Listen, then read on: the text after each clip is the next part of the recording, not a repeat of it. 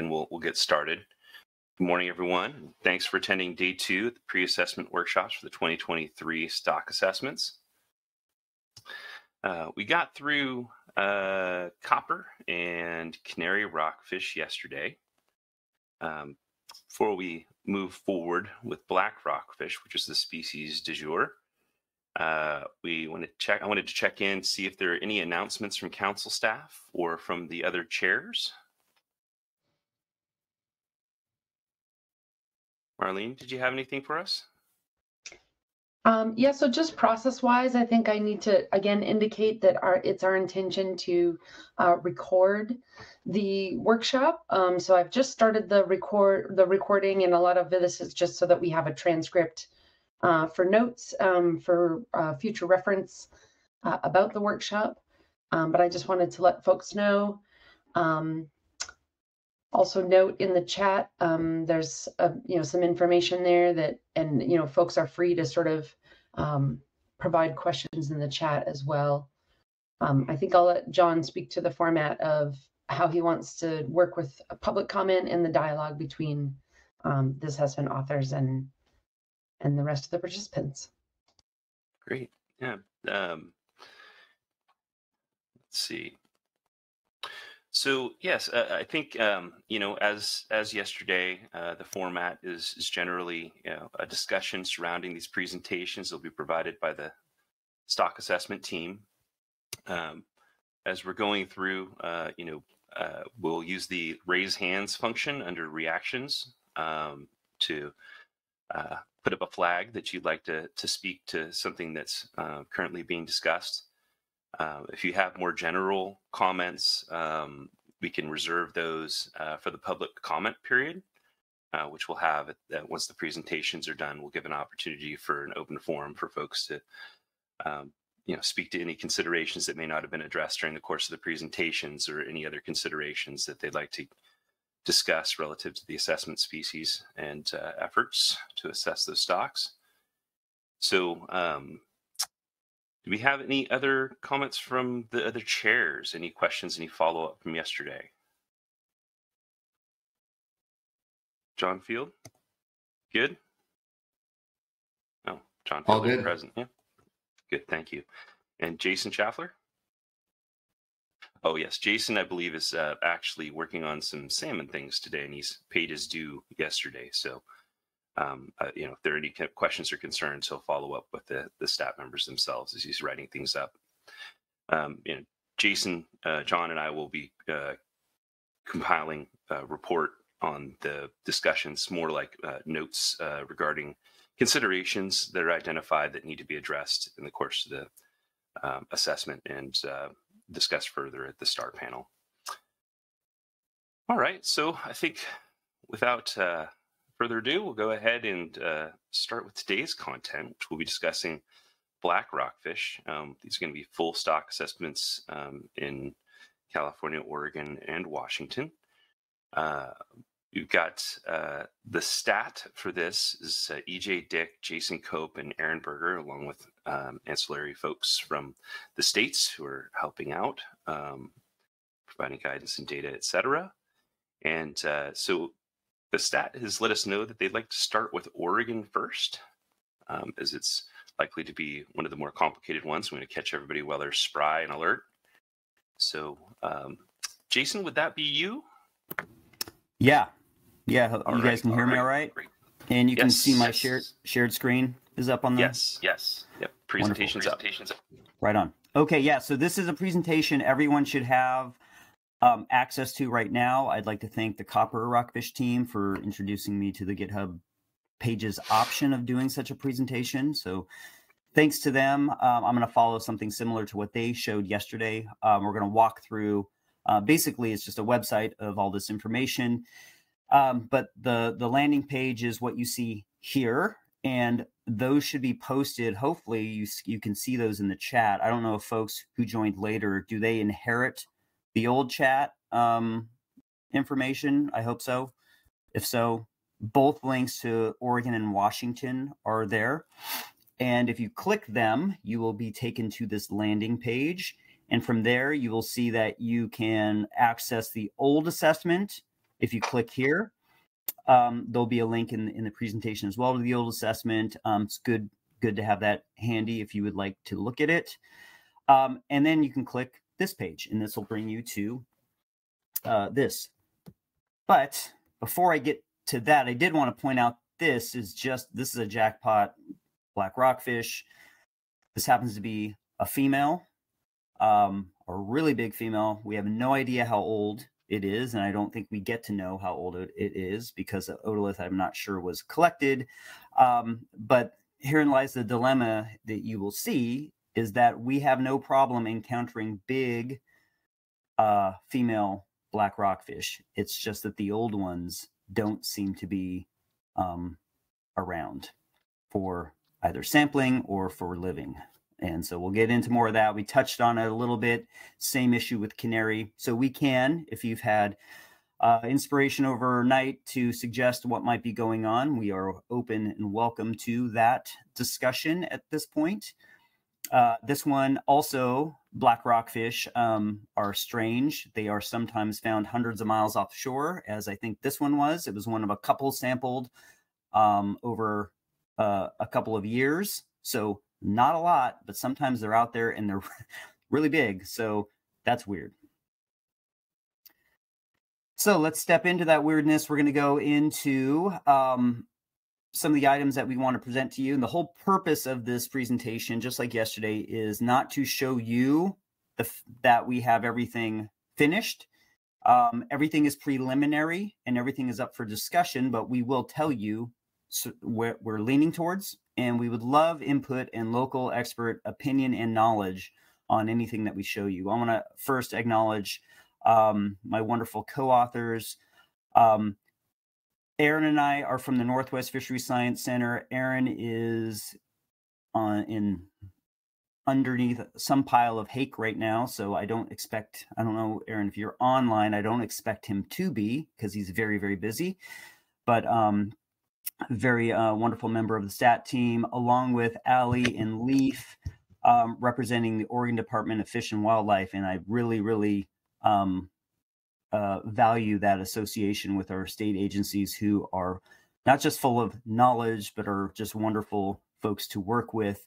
In addition to these folks here, there's a plethora of other state and federal folks that are contributing items to this assessment, data products and things. And we're going to hear maybe a little from others about what they're producing for this assessment. So thank you to all contributors, everyone that's willing to help us figure out what to do and bring the best information so we can provide science-based guidance for management.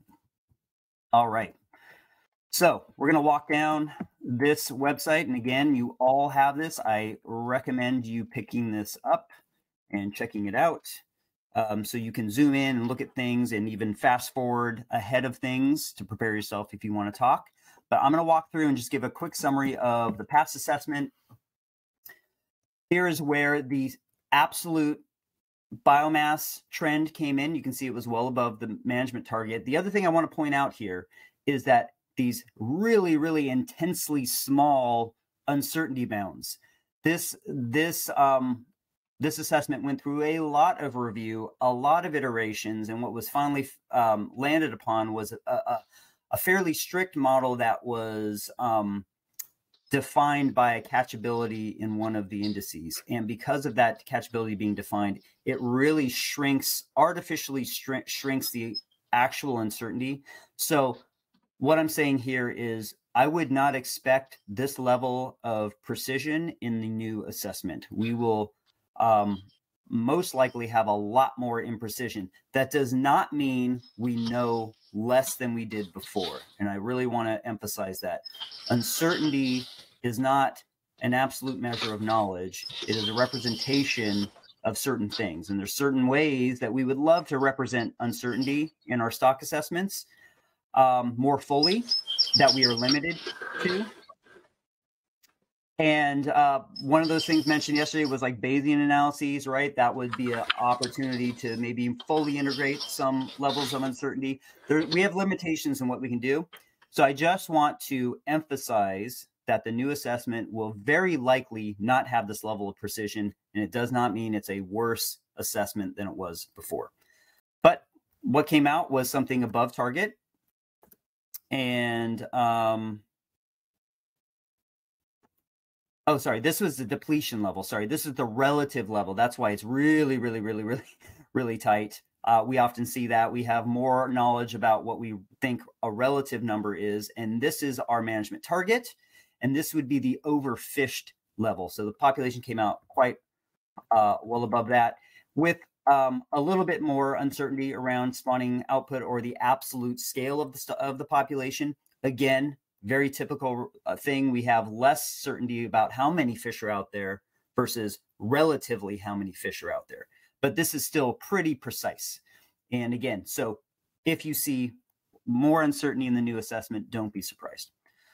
All right, Jason, can I interrupt real quick? Sure.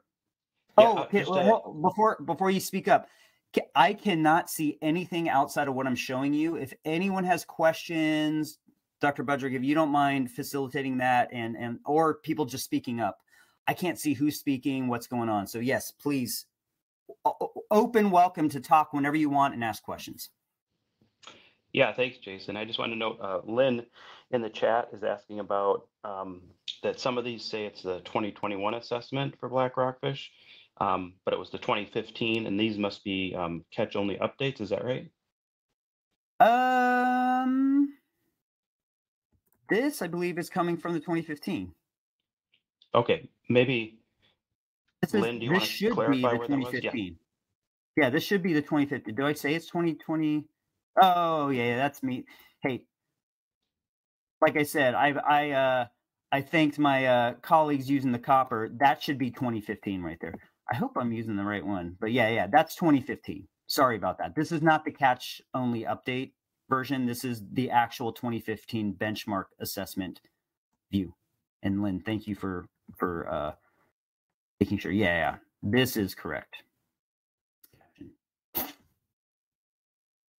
Any more clarification on that? Good. And Aaron, good to hear your voice.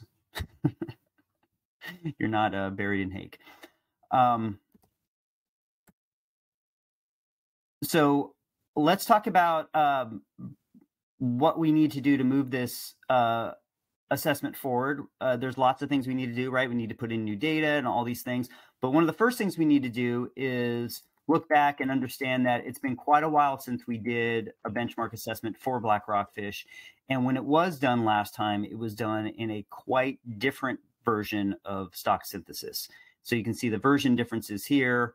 So there were a lot of changes, and there is a change log. If you are way into that sort of thing, go for it.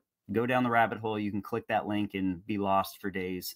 But there are a lot of changes. So we felt like we needed to bridge and show that these models are giving you relatively similar things.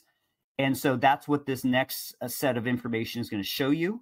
And there are a few different ways that we do this. One, we show you what the model was last time. We then basically import all of the same data and parameterization from that model into the new version of stock synthesis, and then we fix it. We don't let it do what it would like to, given the estimated parameters from last time. We just fix it to the values. And you can see that in this case, they are pretty much exactly the same. Now, if we free up the same parameters that we estimated in the last model, you get slightly different spawning output.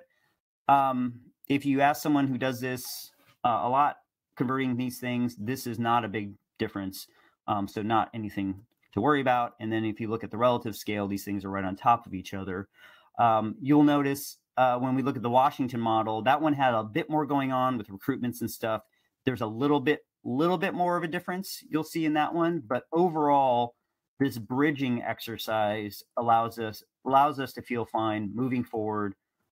It's not like we would go back and use 3.24 anyway, but this is just a proof of concept. We're moving forward with the 3.30 and whatever the latest version of the SS happens to be when we run the model, and everything should be all right doing so.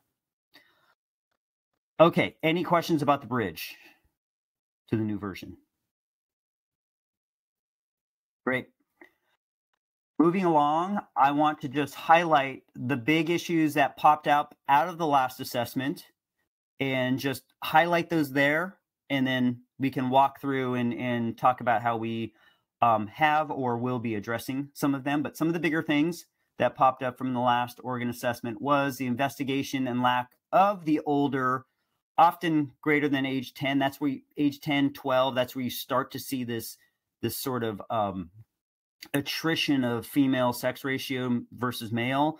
But it really becomes prominent post 20 years old, where the females really just disappear once they're over 25 for the most part. There are still some out there, which is the confusing part. Some of them still make it to the finish line where the males are, but certainly not that many. So very odd.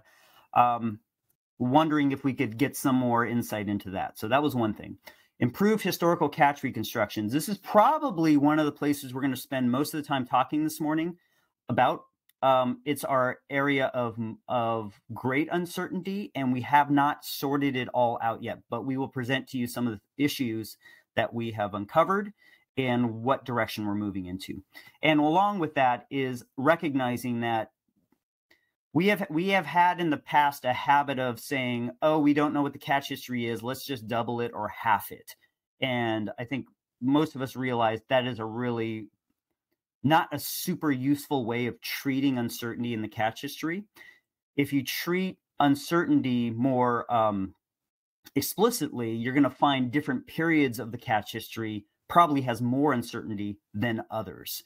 And that really can change results in significant ways. And so just kind of thinking through, if we're going to come up with alternative catch histories, the fact that we might want to think about what periods have the most uncertainty. Looking at a tagging study and the treatment of that in the past assessment and into future assessments, and that prior uncatchability, which was a big issue and kind of was a very big anchor for the last assessment. Is there an ability to kind of free that up a little bit more? We'll talk about that. Evaluating nearshore survey as a potential that might benefit, having surveys that are working together and therefore being more informative and having less of a need for strong priors on things. And lastly, just talking in general about stock structure. So let's start with the stock structure. Yeah. Before you move on these Sure. unresolved issues from 2015, as the unfortunate GMT rep to that mop-up panel, one of the key things that still sticks in my head about it is just in general, the Washington and California stocks and assessments were more similar to each other than Oregon. Yes. And that just didn't make sense on a number of things for me. Is that something you all are looking into or addressing this cycle? I just remember Oregon was considered data rich, but information poor. And it almost seemed like having more data and more information made it for a worse assessment overall. So just some of the things scratching at the back of my brain from that mop-up panel, and was wondering how you all are addressing those. Thank you. Yeah. Thank you. One, kudos to you for being brave enough to go back into that dark room and experience the difficulties of that time. It was tricky. And I think you said it well. Oregon's an interesting situation. And you know what, this is where I also want to highlight the fact that the ODF and W staff have worked really hard for many, many years on providing information for these assessments. And it can become frustrating when you provide a bunch of different data sources and they don't all talk with each other. And it becomes a big mess of an assessment that is quantitatively data rich, and then information, I don't know if it's information poor, but it's information confusing. And I think that's what we ran up against last time, that there were some really hard decisions that had to be made because not all the data sources were able to hold each other up. What I think we're keeping our fingers crossed. You're going to see that we have additional data this year in the form of surveys. that we hope do provide more consistency among data sets. We hope that we can kind of get at some of these signals a little bit better. And I think ultimately, and I agree with you, Lynn, last time, it didn't feel super great to have the middle representation of the population kind of structured and specified in a way that was different than the bookends of California and Washington. And I think we're hoping that through this reevaluation of many, many years later, that we can bring each of these assessments into more consistent treatments and get away from some of those difficulties you pointed out well. So yes, can I guarantee that none of those problems will still exist? I can't at this point, but I can guarantee that we are hoping to make all three of these areas definitely more in line approach-wise and thinking-wise, and hopefully the data are going to help us do that. Okay, thanks, Jason. Thanks for going down that rabbit hole with me. I appreciate it. Yeah, I know. Every I hope that didn't create a level of distress in those who experienced it last time. Right now, that now we're off kilter and we can't have a good discussion. But because it was quite traumatic, but great for everyone who made it through. We're now here and we can go forward and we'll see what we can do. Let's start with that first thing, stock structure. We always like to revisit this. Obviously a big topic at the council level right now in general. You know what? This is so weird. This is just straight up not the version. This seems to be a little bit of an older version of this, and I don't know why. Give me 1 second here.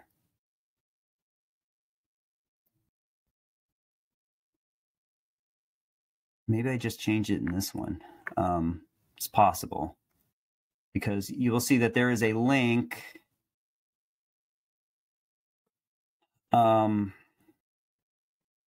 to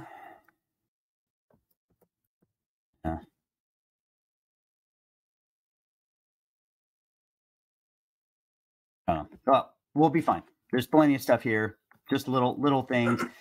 In the Washington one, you'll be able to click in to, this is not in review, this is published in 2022, and you can click that link if you're in the Washington version of this. So if you do the same thing with Washington, you come down here, you can click this, and it will take you to that paper that you can download and look for yourself. So it is there. And so there was some more recent genetics work done. And as we know, genetics can be very useful sometimes. They can tell us some really detailed stuff if they tell you something. If they don't tell you something, that does not mean there isn't some interesting structure there. And basically what it was saying was that we should acknowledge that black rockfish basically go from California all the way up into Alaska, and they are thick up into Alaska. Major recreational fishery, basically from Oregon northward. And the Alaska population, once you finally get up there, seem to have a bit more variation in different signatures than our contiguous West Coast states of the U.S. does. But there are some genetic diversity patterns and other things that are very interesting. But when you overlay all of the things going on with the genetics, the fact that the management history is very different for black rockfish in each of the three states, the exploitation history is different, etc., it makes a whole lot of sense to keep these three states separate assessments and being able to get the signal of the population in the three states. So when you add all that stuff up, and given our limited time, I'm not going to go through every source. You can read through things.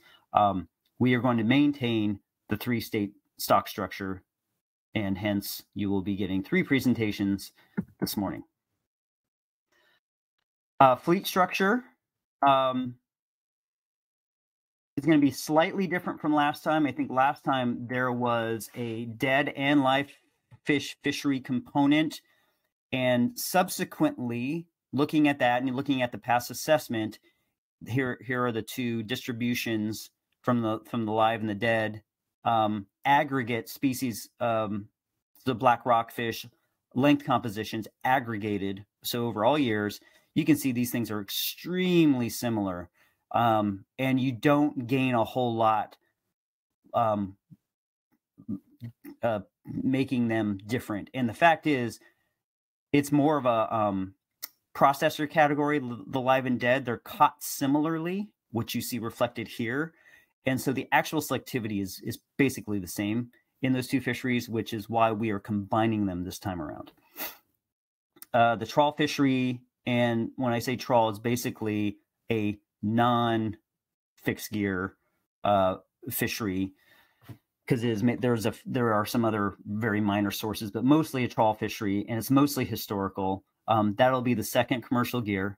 And then we get into the bulk of what the catches are, which are boat-based recreational catches. Again, this is probably the most important recreational fishery on the northern west coast of the United States, and it's mostly boat-based. There are shore-based catches, and if we scroll down here, we will see, okay, this is showing you that the fixed gear and the trawl gear length comps are very different, and therefore we should do those differently. And then if we get back down to scroll down a little bit down here, and we talk about the recreational, right? Recreational boat-based modes can be broken down into private boats that go out and just go fish sport for themselves versus charter boats. But when you look at the length comps, they are almost identical. So again, there's no reason to break those apart. So we will put those together, keep those together. And if you look at the shore and estuary, they tend to catch smaller black rockfish, which isn't a surprise. They'll catch whatever's there, but they tend to encounter smaller ones than would be countered in the ocean boat fishery. And so that justifies the separation of those fisheries. So 2 commercial fleets, 2 recreational fleets. Any further considerations with that fleet structure? Very similar to last time. Great. Okay, so let's get into some sticky parts. Commercial landings and discards. So the big issue here is that, one, black rockfish isn't a big commercial target. But historically, it has shown up as a non-target component of some big commercial gears, mainly trawl. There are, so in right at the beginning, or when we were putting together the 2015 assessment, the Karnowski et al. Catch reconstruction came out, and that was a synoptic catch reconstruction for Oregon waters for everything. Super, super important sort of step forward, right, in putting together a historical catch reconstruction as California had done a few years earlier. When we considered using that would be a convenient thing to use. Patrick Myrick was our contact for commercial catches at ODFW back for the 2015, and he went through another really detailed analysis of the data and found that he came up with through a variety of things. And Allie, if there is something you want to highlight, Allie Whitman, doing the bulk of this work here, if there's anything you want to highlight, I'm trying not to get into every single gory detail here, but there are a bunch of different additional sources, including the Karnowski report, that Patrick considered when putting together this time series. This time series has a couple of components. One, there's the fact that black rockfish wasn't its own category most of the time in this series, so you had to come up with some sort of breakout of the unknown rockfish categories. That's always a mess, right? We've had to always deal with that in our rockfish. So this is one of the areas where we have a large uncertainty in historical guesses of what our removals are for any given rockfish back in the past, unless it's like POP or something that had its own category. So you got to come up with some species comps. some of those years, say in the 60s or 70s, you might have some direct species comps measured. But when you go back into, like, say, the 40s, you don't, and you have to come up with some sort of guesstimate of what that comp could be. And when you look over time, those comps can be highly variable. So picking what that is going to be very difficult in how you move backward. So you can see that different people might come up with different ways of putting that down. On top of that issue is the fact that we have this area called 3A. This area, this catch designated area, is mostly in the state of Washington, but it captures the port of Astoria as well. And what was found was that those back in the day fishing off of Astoria would often go into Washington, land fish off of Washington, or catch fish off of Washington, and then report them landed in the port of Astoria. And there was this attempt in the last assessment to figure out how much of that actually came from Washington and not Oregon, because we have separate assessment areas. We need to assign that appropriately. You can see this big pulse right here. I think one of the big differences is that most of this pulse gets pushed over to Washington, the state of Washington. And this is going to be an issue, and it's something that I personally have a real struggle believing that, and you'll see in the Washington assessment, that 700 metric tons in 1945 trawl-caught black rockfish were accounted for off of Washington based on an apportionment of unknown rockfish based on some species comp. And you've never seen anything ever near that magnitude again. It just seems weird. There isn't a ton of black rockfish overlapping trawlable habitat in Washington. There's a little bit, and they go to this one area where you might be able to get them. It just seems like a lot. And so what we have done is taken a step back and tried to figure out, through the work of good folks in the past, revisit the species comps issue, and then revisit how much in the area 3A specifically would be a portion, how much of the unknown rockfish really would be black rockfish. And then you get to the issue of apportioning how much from 3A goes back over to Washington because it was landed in Oregon.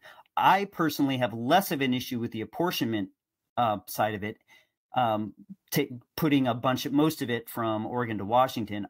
I feel more at odds with the absolute amount of black rockfish we think was taken in the trawl fishery historically. I'm going to stop there. I'm going to first invite Ali, if there's anything that I glossed over that you want to bring up, and if not, I'm going to just ask anyone else if you have any other input. This is like one of the biggest things I think we're going to talk about today. I don't expect anyone to have all the answers, but if you have any sort of insight, your local expert opinion will be highly valued.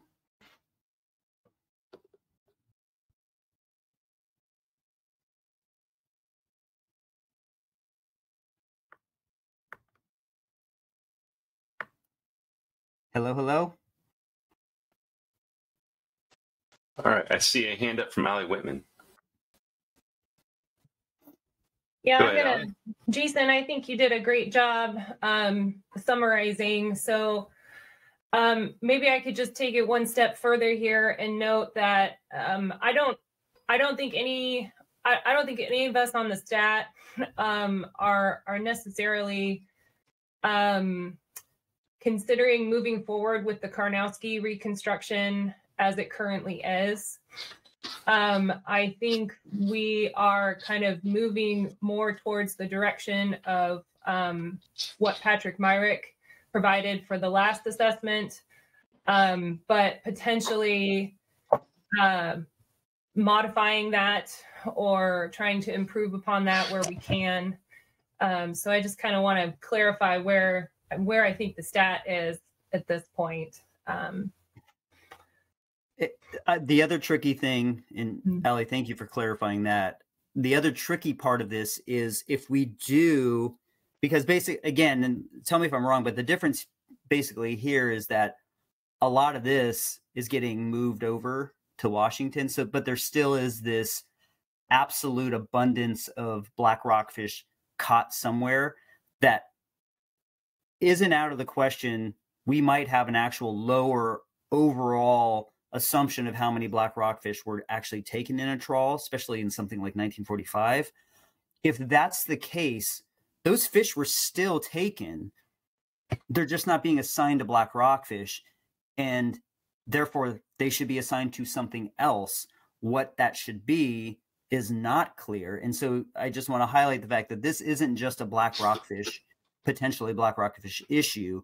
This is a rockfish historical catch issue that I don't think we're going to be able to resolve for every species, but we might have to make some important decisions about black rockfish and then recognize that we're going to have to follow up with the other rockfish. But let me get feelings on that. This is Allie from ODF&W. Yeah, absolutely. I think we're going to be looking at a pretty strong research recommendation for a comprehensive revisit of these historical trawl landings in particular. So yeah, definitely on board with that for the future.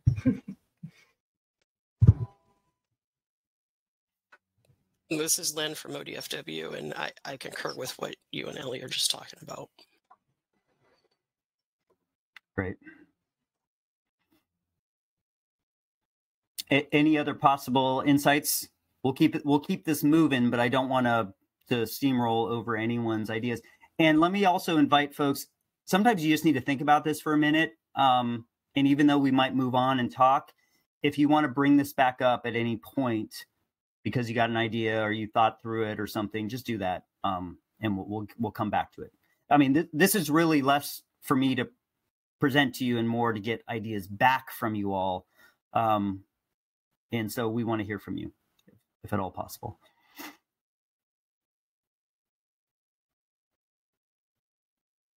Okay, 5 seconds of silence rule. Not unlike you drop it on the ground, you got a few seconds, you can still eat it. If I don't hear anything, I will keep moving. But speak up if you want to talk. All right, now let's move on to the recreational landings. Again, more contemporaneously, this is the more important fishery. It's what's been going on over the last 40 plus years. And because you see the historical trawl stuff just peter out. And you can see that the 2015 and 2023 removal estimates here. There are some. Look in within any given year, you can see some changes, but overall, this is not a huge, massive change. Allie took it upon herself to revisit how this is also estimated, and so this is why we're getting, this is the Whitman version of the catches that we are proposing to go with, which is this, whatever the cyan color. And that's why it's a little bit different than what we had before. And you can read details about why that is. One thing to note with the recreational landings is that there is a lack of, I guess the shore estuary landings are, let's see, in RecFin, but we'll get to the length comps. We just don't have any idea of what's sampled there. So just the shore-based stuff is a lot less certain than the ocean-based. Fortunately, the ocean-based one is much larger. And so the fact that we know less about a smaller removal should hopefully play through to less of a sensitivity in the output of the assessment.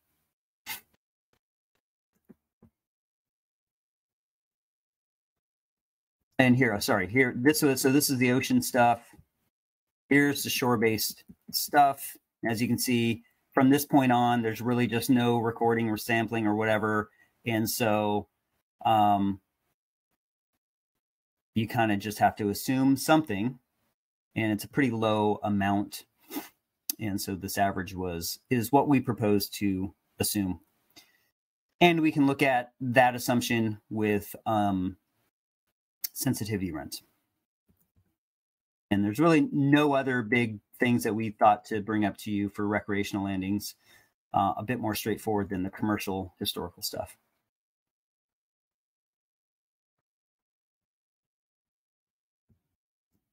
All right, moving on. Indices of abundance. There's a lot going on here, a lot of interesting things. As we noted before, the adult tagging index was a very important bit of information last time. What's really exciting is that we also now have an acoustic survey. And Leaf, if you're online, you feel like you want to go into anything, we have that as a new absolute measure of abundance that is going to be similar to what the tagging index is trying to do as well. And so we're going to have an ability to kind of see if those scales are at all similar. And I think preliminary stuff kind of showed them to be ballpark. So that was kind of that was an encouraging sign there for these fishery independent surveys that we're going to put in. So this is one that we've used before. We're going to use this one. Allie is going to look into the possibility of this MPA, or this marine reserve data set. There are no guarantees that this is going to actually be useful or used in the assessment, but it's something that she's going to take a look at. No more information on that that I can report. There's also a Smurfs juvenile index for young of the year survey that's in these reserves, also going to be considered. So yeah, we got some interesting additional data sets with additional years to consider there on the fishery independent side of things. One thing to note with all of these indices, we're going to have a meeting, EJ and I, Melissa Monk, Allie, and I believe Lisa Hillier from WDFW, and anyone else who wants to join us, to kind of just get on the same page about how best we want to do our standardization of indices. There are a few ways. Back in the day, EJ had produced some Delta Glim code that some of us have modified and we've used for years and years and years and years. Still very relevant stuff, but we have advanced our ability to do that type of analysis in different ways, and in Bayesian ways and so forth. And so we're gonna meet up and figure out how maybe best we can all coordinate going about standardizing some of especially the fishery dependent indices. So I think we're hoping to do that in February and all get on the same page. And so that'll be a great opportunity. But if we look to the fishery dependent stuff, right, we have our typical MRF stockside catch per unit effort type thing, or ORBS one, used these last time, have an onboard observer index, nearshore logbook, right? All of these are going to be very similar as they are all rec-based things, and hopefully give you similar trends, right? They're hopefully, while being somewhat independent, while being independent, they're giving you similar trends here to build off of. And these are all things that were used last time. Some of them just have now a few more years. Okay, so really, I think the highlight is the acoustic survey as a new thing, and the consideration of these two data sets as more independent ones. And then the rest are what have already been in and used before, but just will be extended. Any questions on indices?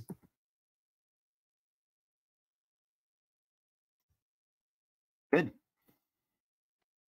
All right, commercial length comps, we'll just walk through here. You can see that these are aggregate over years. You can see you've got several thousand samples, and you can see that the fixed gear side of things is much better sampled than the trawl stuff. And you can see in the trawl fishery, right, there's a bunch of different gear types. They're a little bit all over the place, but again, for the more contemporaneous data, the trawl fishery is really, really small. So combining this into one fishery just is the most parsimonious thing to do. We don't want to go chase noise with low sample sizes, trying to estimate a bunch more different selectivities for a tiny fleet.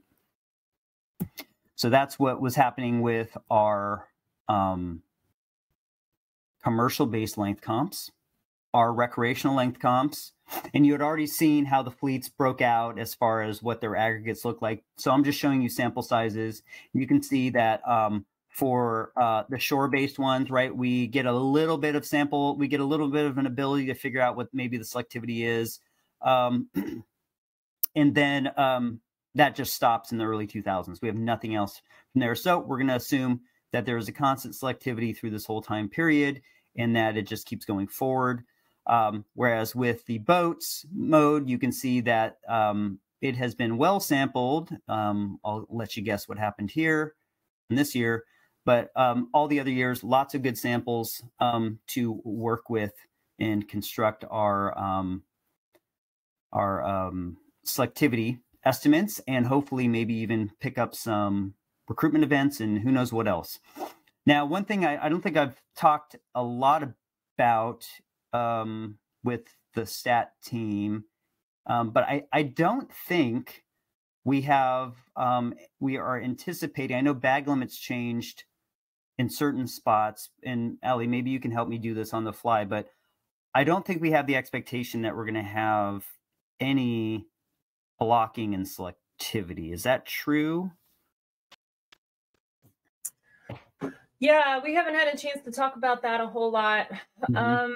I mean, on the recreational side, bag limits have decreased, but I would say that's a relative, like at least over this 40-year time period, that's been kind of a gradual progression.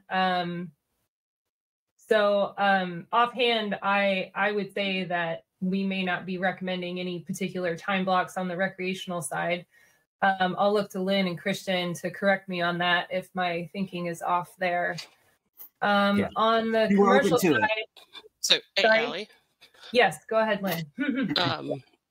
while the bag limits have changed a little bit here and there, ranging between 4 and 7 fish, the sampling rate, the sampling goals don't change with that. So our samplers are still getting the same number of samples regardless of the bag limit. So your number of samples wouldn't change even with the bag limit changes. Yes, absolutely. Great point. Yeah, so it's something we are going to consider. I don't think we anticipate it then maybe to have time blocks, but if we see something, we will of course in our specification of the model take that into consideration and explore that. But good samples, especially over the last 20 years for the boat mode, the main removal. Yeah, we might want to talk further about the commercial side as well. A lot of those recent fixed gear samples are from our live fish fishery. But yeah, something to continue discussing for sure. Yeah. One question maybe, and this is again, this is me thinking on the fly. We haven't really talked about this, but I'll just bring it out to the group here. The shore-based mode, I think we showed very, very clearly, if we go back to our fleet structure, how the shore and the ocean boat, very different. They're catching smaller ones here. Do we also expect them not to necessarily catch the bigger ones? Would we expect this to be a dome shaped? And I think ultimately it's not going to make a big difference given that the removal is low, but just on a specifying as best as possible the model, would there be consideration for a dome shaped selectivity in the shore estuary? You just don't have the bigger ones available. Oh, go ahead, Lynn. The shore and estuary generally encounters much smaller fish than the ocean boat. In addition to not seeing the big ones, like you wouldn't even, the big ones have probably moved a bit away from the shore and estuary. Is that fair to say? Yeah, I'll jump in. Yeah, I think a dome shape selectivity for the shore estuary fleet might be something to consider. But But as you said, the removals are relatively small compared to the ocean boat fishery.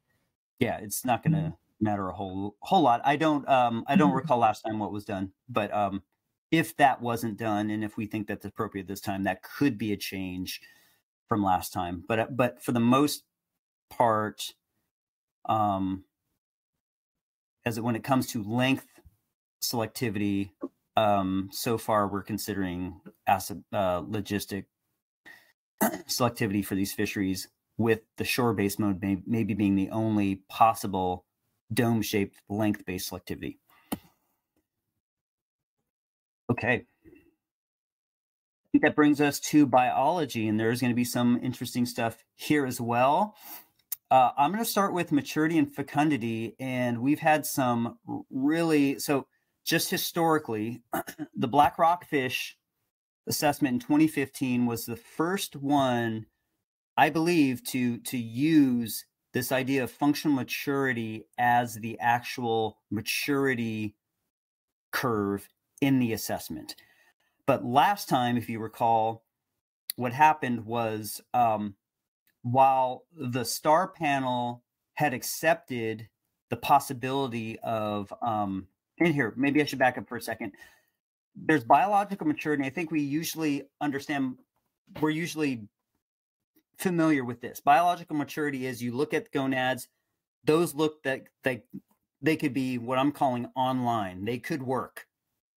Therefore, that individual is mature, and you just measure the ones that have what looks to be working, functioning gonads, and you figure out what percentage right at length that is, and then you find the L50 and the asymptote, and you put that in as the maturity ogive.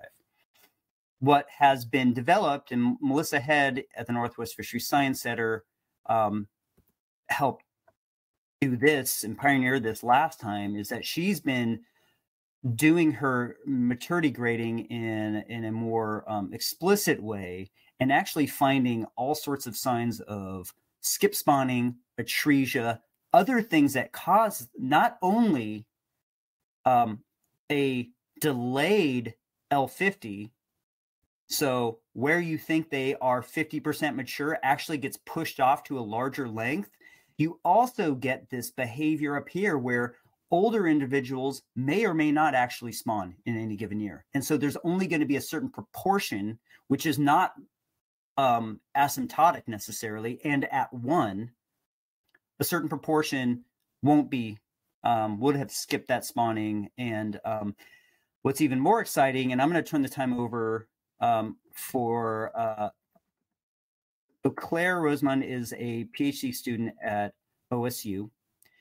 She and Melissa are working on black rockfish maturity and doing functional maturity, which follows whether something actually spawned or not, and getting those proportions. They have done this, and they have found some really interesting stuff in regards to parasitic loads, all sorts of other things that I'll let her talk about. But let me just finish on 2015. What happened was the STAR panel understood and appreciated this functional maturity definition, and they accepted the L50 estimate from the functional maturity, but they at that point said, let's keep the asymptote, because there was only 1 year measured that showed this sort of decline, and they didn't know if maybe that was just a weird year, a blob year, or some sort of year that just caused that to happen once, but most of the years they're actually fully spawning. And so Melissa and Claire have added more years to this, so from 2014 to up to now, and found that this is a consistent pattern.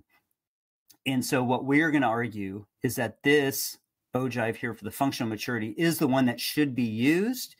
And as you note here, that pushes a 50% maturity L50 up to almost to above 41 centimeters, as opposed to what it would be for the biological estimate, which would be 34. In addition to that, you're going to have a decreased proportion of mature at the largest sizes as well.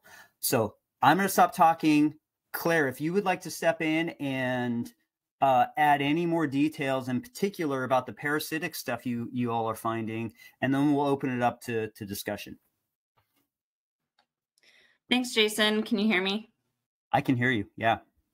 Okay. So these figures shown here include 320 samples collected by ODFW port samplers in Oregon from 2014 to 2021. And we're going to add an additional 350 samples collected through OSU in the same time period in this maturity analysis. And so that might allow us to investigate interannual variability at length at 50% maturity and just get more precise estimates for L50. And already just with these 320 samples, it's allowed us to estimate functional maturity versus biological maturity. And we've seen a 21.8% increase in that estimate. So I think it's really important to consider that in the stock assessment model. Melissa and I have also noted the presence of parasites and signs of immune response in the ovary samples and found evidence of parasites in almost 10% of the samples. And we would like to investigate this further as there may be implications for reproductive development, fecundity, and possibly survival. Thanks. Thank you so much, Claire. Super exciting sort of developments here with just our basic understanding of rockfish reproduction, but in particular for black rockfish.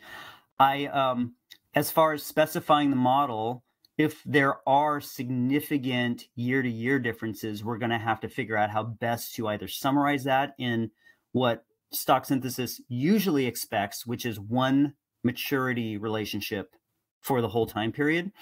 Now, there might be some way that you can change it through time or something, but I don't think we would project backwards. I think it's most likely that we would try to summarize over time, unless it's directional or something, some sort of composite maturity relationship, and put that in as the singular relationship. And then maybe produce a sensitivity versus what if we ignored the functional and used the biological side. So those are a couple of sensitivities. So let me stop there and let me get any feedback.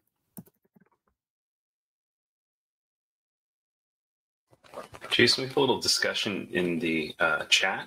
Yeah. And so I guess there's been some discussion as to the nature of the functional maturity as it pertains to skip spawning and juvenile abortive maturation. So this effect in juveniles spoken to that affects this, as well as the kind of older fish as well. Mm-hmm. Yeah, John Field points out, he asked whether the samples were collected during the reproductive season. And Melissa says, yes, they were collected from October to March. Yep. And that's the key for the functional analysis. Yep. Mm-hmm. Yep. Yeah, and so that sort of delayed maturation, right? That's the part that affects the L50. And then there's, additional to that, atresia, other issues that may cause an adult who has reproduced before to skip a reproductive season. And that's where we see this decrease here.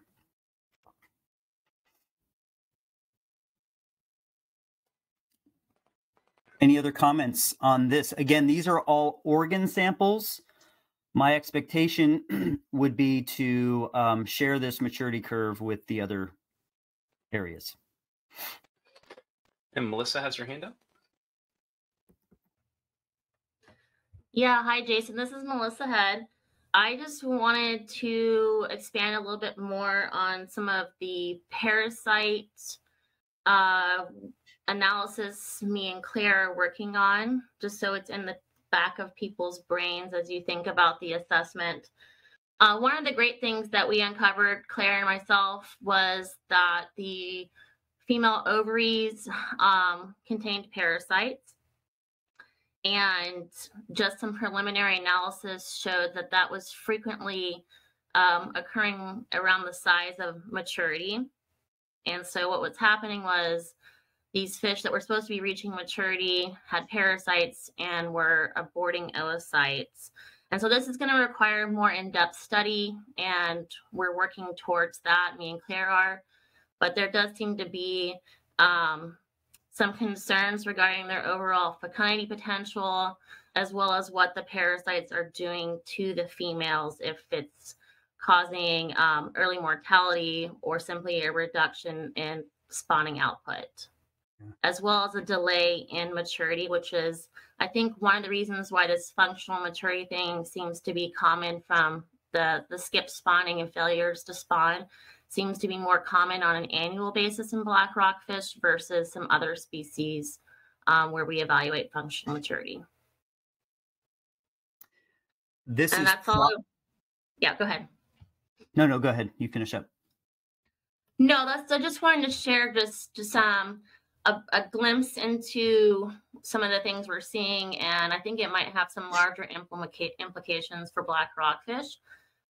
But we're going to begin working in more detail on trying to understand the parasite relationship with their overall reproductive potential and potentially their mortality. I just want to add to that, and just again, thank you so much. It's just really exciting to see this. Claire, I think you reported about a 10% parasitic load. Who knows what you'll find as you keep looking at things.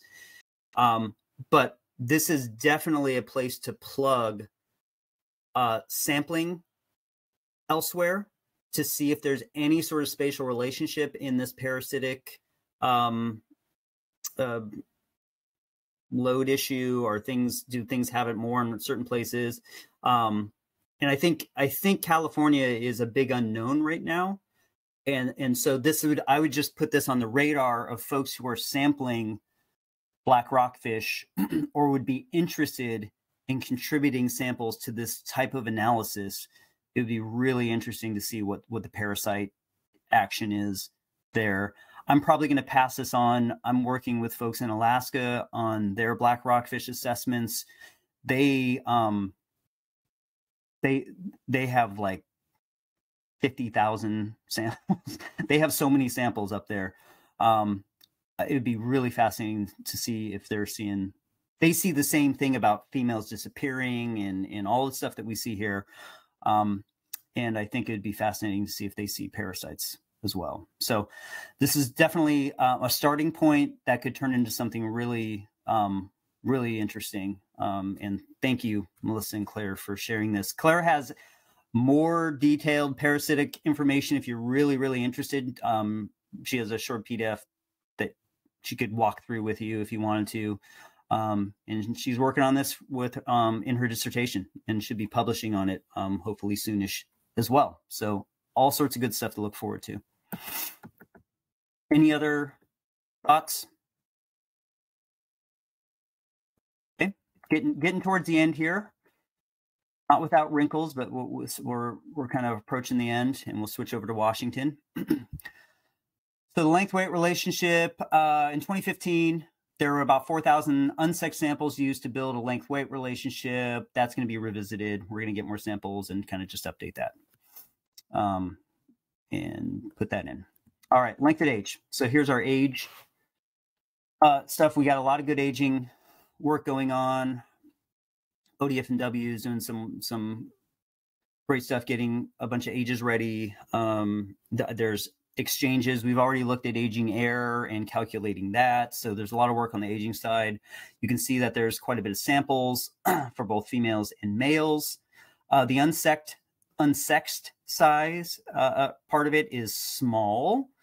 That could be good or bad in the sense that if you don't have the small individuals, it can sometimes be hard to get, well, it can be hard to get that growth curve. So I'm not making any judgments here, but I'm just saying that that most of these things are sexed.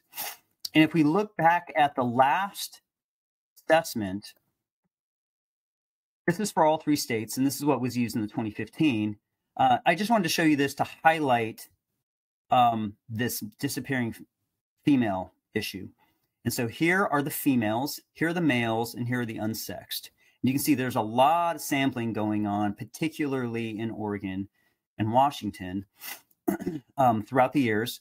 But I mean, you can just see that it just stops, and it actually makes it quite difficult to even figure out what the L infinity here is in these particular samples, right? Because you're just not getting anything much above 20, except a few that get out there, maybe 30, 40, something like that. Washington, a bit more, but these are more truncated than what we see with the males. We recognize that these are fished populations, and that could be attributing to some of the absence of maybe some of the largest individuals that ever could be seen. But just an interesting thing that we see. And like I said, this goes into Alaska. Even them, with their thousands and thousands of ages, see exactly this. Females basically disappear for them after 22. So we're updating our aging conditional ages. We have the hope that we will input this information into the assessment and estimate growth internally. We will also externally estimate growth just so we can see how that is happening and if L infinity is being defined in a reasonable way and so forth. But we do hope that we can integrate the estimation of uncertainty in the growth estimates directly in the model. But that brings us to our last point here, and not a trivial one: natural mortality. This is one of the bigger things, and this is one of the things that Oregon differed in California and Washington last time in its treatment. Canary brought up the fact that there in the past had been ramps used to explain the disappearance of females. So let's just start off by first saying males and females are going to have different natural mortality rates. I don't see how that's not going to be the case. So we will have sex-specific natural mortality. What will that be? For the males, I think it's a lot easier to say we are going to assume a constant M and try to estimate that from the data. For the females, we also hope that we can estimate it from the data. And in the Washington and California assessments last time, we were successfully able to do so. And those were actually also assumed to be constant rates, but much higher than males. The last Oregon assessment did a ramp from 0.17 to 0.2, and I think the estimated values coming from California and Washington were somewhere around 0.17. So this ramping up it's a little bit more, but it's not, I think, qualitatively all that much different than what we saw in the other two, even though it does have a ramp. It wasn't like it ramped from 0.1 up to 0.3 across a bunch of different things. So there's a little bit of a ramp to recognize that. The other assessment in the Oregon assessment last time also had, for one of the fisheries, an age-based dome-shaped selectivity. And this gets into our hide 'em or kill 'em hypotheses, which I describe here, and I think we talked about yesterday, right? You either think that they died, they're not there because they either died, or they're not there because they are there, but you can't find them, and so your selectivity needs to be adjusted to say there's cryptic biomass out in the population. We can go back and forth, and as Brian pointed out yesterday, the Canary and Black Rockfish teams have gotten together already a couple times with other interested folks to talk about the pros and cons of each of these. And you just go in circles because ecologically it doesn't feel super great to assume that females just have a time bomb in them, that for some reason they die. Their longevity is less than half of what a male's is. Yet sometimes you see females that get really old. Very bizarre. It also does not feel great to assume that there's a bunch of cryptic biomass that no one can find, everyone's been looking for, and no matter where you go, you can't find them. And that this is common across the whole coast. All the places that we've been fishing with all the different gear types, we can never find old females. We can find the big ones. We can get the big ones, We can't find the old ones. So I think what we have found in all of this discussion is the most likely path that we're going to take here is that we are going to assume that it's mostly due to natural mortality, and that the most parsimonious thing is to estimate a constant natural mortality that's going to be higher than males. In the many looks at this from the last assessment, whether you did a little ramp or just estimated it higher, you didn't get a really big difference. Now, I think Canary mentioned they might do a step from where they go from 1M natural mortality value to a higher one. So that would be different than the possible treatment here. None of this is set in stone, but I think I'm most likely leaning towards that. And EJ, if you got anything to add on any more thoughts that you've had with California, again, it would be great if we aligned ourselves with a treatment of M in all three areas, because I don't have, for black rockfish, I don't have any reason to believe each of these states have a different biological thing happening to where natural mortality should be treated differently in the three different areas. So I'll stop there and I'll get some feedback. Well, Jason, just to respond, I do agree with you. Yeah, I think that we should have a consistent approach. And I'm leaning towards what you're talking about too. And due to the sort of how uncomfortable it is for a lot of these, for either scenario, I think the one thing that is worth exploring is sort of sensitivities to the alternative hypotheses, just so we understand how much of a difference there is between them and potential impacts for management. But I think that your approach just with sex-specific constant M is probably the direction we're going to start with as well. Great. Yeah, and so I think that leads naturally to my last thing to say here for Oregon is just kind of summarize where are the places where we think we're going to spend a lot of time exploring uncertainty, because we pick a reference model that we don't believe is perfectly right, and therefore we want to run these sensitivity models, these alternative hypotheses, to see how much of a difference the things we care about to report to managers change. And EJ is right on, is that we're going to probably spend a fair bit of time exploring natural mortality and maybe even its interaction with selectivity a little bit. And he's had some ideas about how to do that. So that's one area I want to highlight. I've already highlighted the fact that we'll explore a little bit with our maturity and fecundity relationship, right? The age of growth stuff, we'll see how those come out, but that could be another source of exploration. We talked about the other really big thing being the removal data and the assumptions there. And then lastly, the other very typical thing we do is that we explore the different data types and their influences on the ultimate reference model, and taking in weightings, all this, the weighting treatments of the data. So how we weight the weights, the ages, the indices, and then whether we even put some of these in or out of the model. Those are going to be also types of sensitivities we will provide to show the contributions of different data types and how they affect the model. So I'll stop there.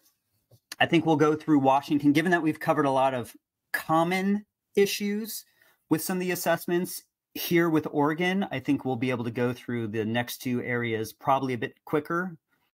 But let me stop for a moment and see how people are doing.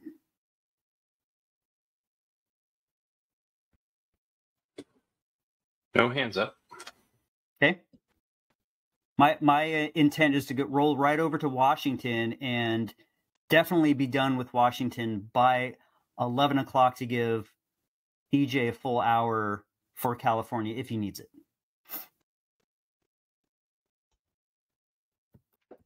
Okay.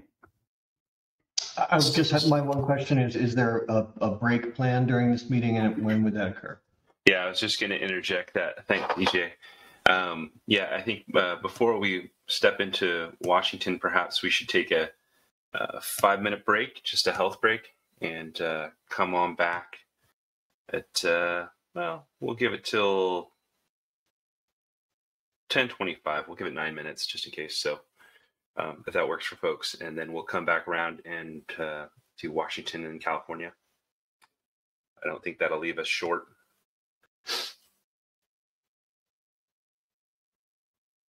All right, so 10:25.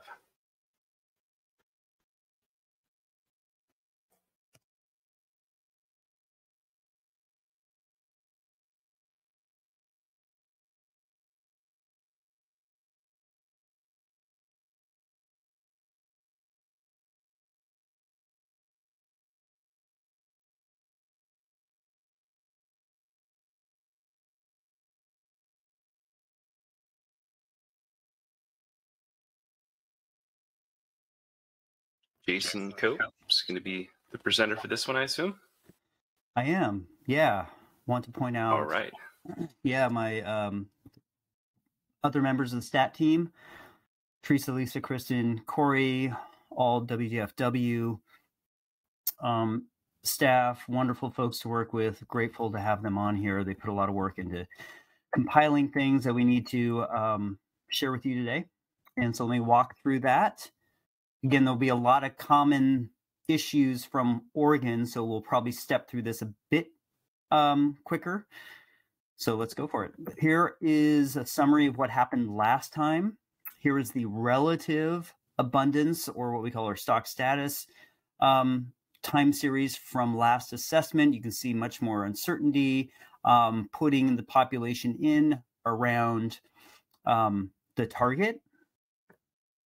Here was a spawning output. Now, interestingly enough, I think last assessment, it actually triggered the discussion of the need to drop the catch limits, even though it's at the target. And we need to remind ourselves that just because you might be at the target doesn't mean whatever you've been catching is sustainable, because the scale of the population might put you in a different place that says your sustainable catch is actually lower. So that was a bit of a complication, I think, last time, dealing with that. And we've already discussed the fact that the scale of the population is probably a lot less certain than this, for the simple fact that the historical catch is not really well known. And so this is something that we'll be talking about. But that's from last assessment. This is what we saw. The bridge model, again, you can see that once we go from the old model to the new model and fixing it, pretty much the same thing. If you let it estimate, it gets you something a little bit different. And that's on the absolute scale. And here's on the relative scale of the stock status. So a little bit more of a difference than what you see with the Oregon. Now, the Oregon model was a lot more constrained. This model is estimating recruitments. It's doing a lot more. So it's not that big of a surprise to see the estimation phase being a bit more different. So anyway, nothing here is raising red flags to say we can't use the new synthesis. All right, unresolved questions from last time, basically the same as we had before. I've mentioned the stock structure arguments already, same as we had for Oregon, as that was a synoptic discussion of all areas. And let me just remind folks that, again, these are online. These are shareable presentations. And for folks that weren't here, or if there's anyone, stakeholders, anyone that you think might benefit from looking at this and then contacting any of the members of the stat team afterwards, please share these links. These links are going to still be up, and they're welcome to look through and reach out. And this isn't the only place to give us some input, though. As we keep moving forward, we're going to start making some hard decisions because we have to move forward. So sooner than later, getting input from folks would be better. But please share this stuff with folks that may not have been able to make it here. All right, fleet structure, same as last time. There is a trawl fishery, which we'll see here is again basically just a historical thing that goes away, but it has some significant contributions to removals. Then there in the 80s, there's this jig fishery that was a commercial fishery. So different than the trawl, and it kind of had its heyday in the 80s and then kind of went away. So the commercials, all the commercial stuff was stopped by the state in the late 90s anyway. So you don't see any of that stuff in the last 20 years. And again, this is mostly a recreational or sport fishery. So same fleet structure as last time. Didn't see any reason to change that. Here are the commercial landings and discards, and at this point, these are historical fisheries. There's nothing else going on. This is what we showed from the last assessment.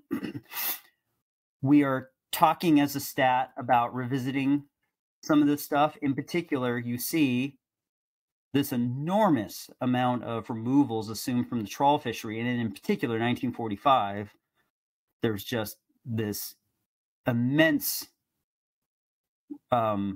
record of black rockfish, but it's not really a record, right? It's a translation of unfished or unknown rockfish applied to some species comp that came from an assumption of something from different years.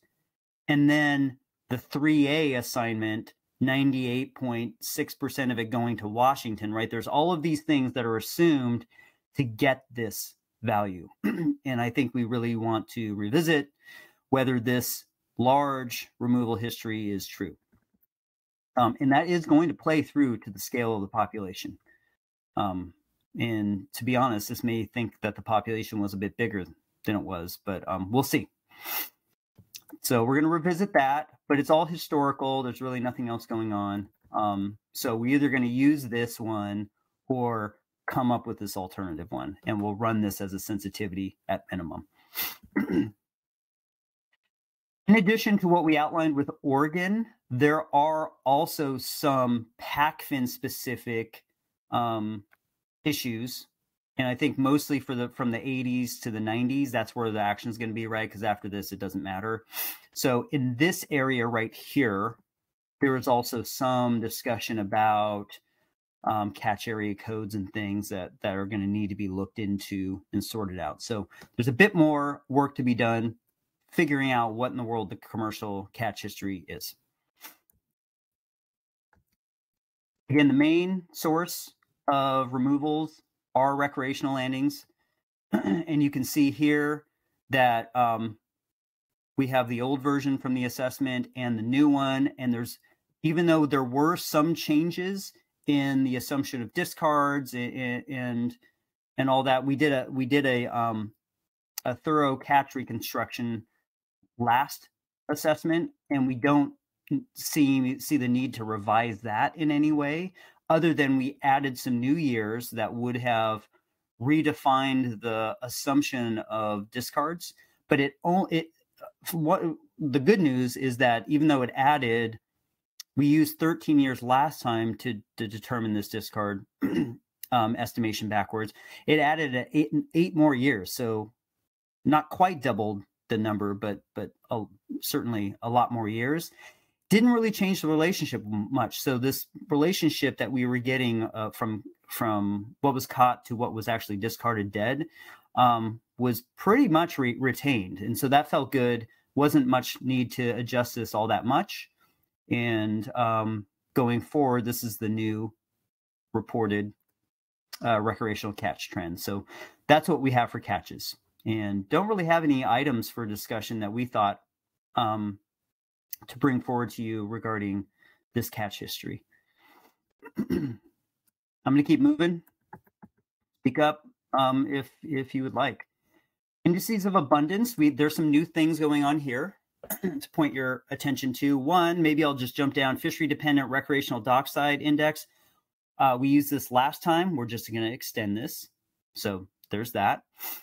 There's this historical tag release series that was also used last time and is going to have an extension of years. There is this new nearshore coastal rod and reel survey, and it's only like 4 years long, but it is a coast-wide, Washington coast-wide survey.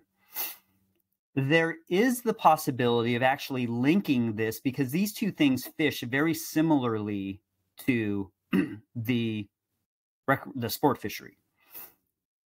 But we do have length comps for these, and we're going to probably estimate the selectivities specific to these based on the lengths that were sampled here, but we expect it not to be super different from the recreational fishery. So these are related to the recreational fishery, but they are truly fishery independent surveys. These two surveys share one small marine area. And so there is the possibility of basically rolling this one into the end of the time series here if we were willing to give up the coast-wide look and just isolate the data from this into marine area 2. You could then have a continuous time series. So we are discussing whether we should do that or not. This stuff was presented to Groundfish Subcommittee last September, I believe. So some of you may have already seen us talk about the specifics of this data. If there is any recommendation on reducing the information content but extending it 4 years for here versus having these be separate, this would be a great time to share that, or send us an email and let us know. The last survey, this is a totally brand new thing for consideration. Northwest Fishery Science Center has, in the Olympic Coast National Marine Sanctuary, been conducting scuba surveys in the near shore, and they have a pretty broad, these 10 sites are actually pretty spatially broad, and these provide measures of two things. One, Young of the Year recruitment index, not unlike maybe that Smurfs thing that we're considering for Oregon, and then they also are counting adult relative abundance. You can click here on this little click thing here to get a more a fuller understanding of what is actually being done and how things are being calculated. And you can actually look at the trends if you would like to. This is a brand new thing. This is more of something we want to consider looking in and seeing how consistent it is with these other data sources. I doubt we would ever weight this survey over the information coming from here. So it's mostly seeing whether this is giving a similar trend to some of these other things, and the possibility of having maybe a recruitment index that's consistent with what we might be picking up in our length comps could be exciting. So I think it's well worth considering this survey.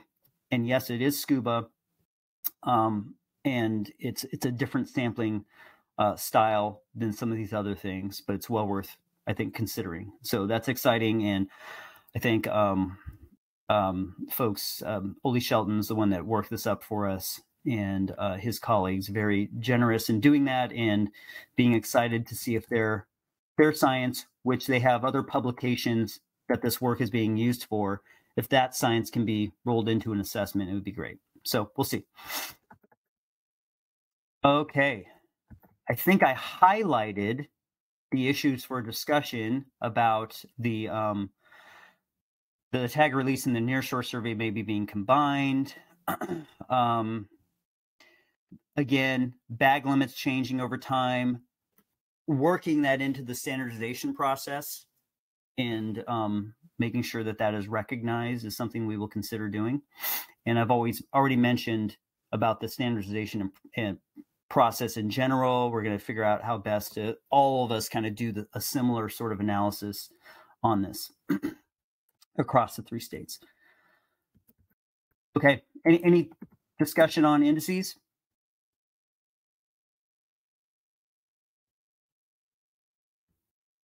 We march along to the compositional data. Again, just showing you sample sizes and letting you realize that for the commercial, most of those samples, not huge amounts of samples, but they are back in the 80s and 90s, and they were used to determine the selectivity of those gears for the last assessment. And that's why they are treated differently. So we'll continue to do that. You can also see more recently how the sport fishery has been being sampled, and the fact that over the last 15 years, it has been the last few years, again, COVID related issues there. So we might be a little weaker than normal with some of the signaling, but we also know that our length comps in the most recent years aren't typically the best things to inform us of things like recruitment, and the fact that we are most likely going to be using asymptotic selectivity curves for this sport fishery, and I don't know if we're going to have any sort of need for a block. If so, we can put it in, but we'll probably have not a block every single year. So the fact that we are low on samples here, while not great, I think we'll still be able to do what we need to for the assessment to characterize the selectivity of the survey and still capture some information on important recruitment events, which we did estimate in the last assessment, and I anticipate we will estimate recruitments again for this one. The commercial length comps, this is just a representation from the last assessment because we're using the exact same data. There's nothing changed from that. So unless we uncover something in PACFIN that needs to be changed, this is basically what we're going to have. And you can kind of see that they're just kind of all over the place. Big fishery portion of the commercial, maybe some recruitment signals there, maybe. Here are the recreational length comps.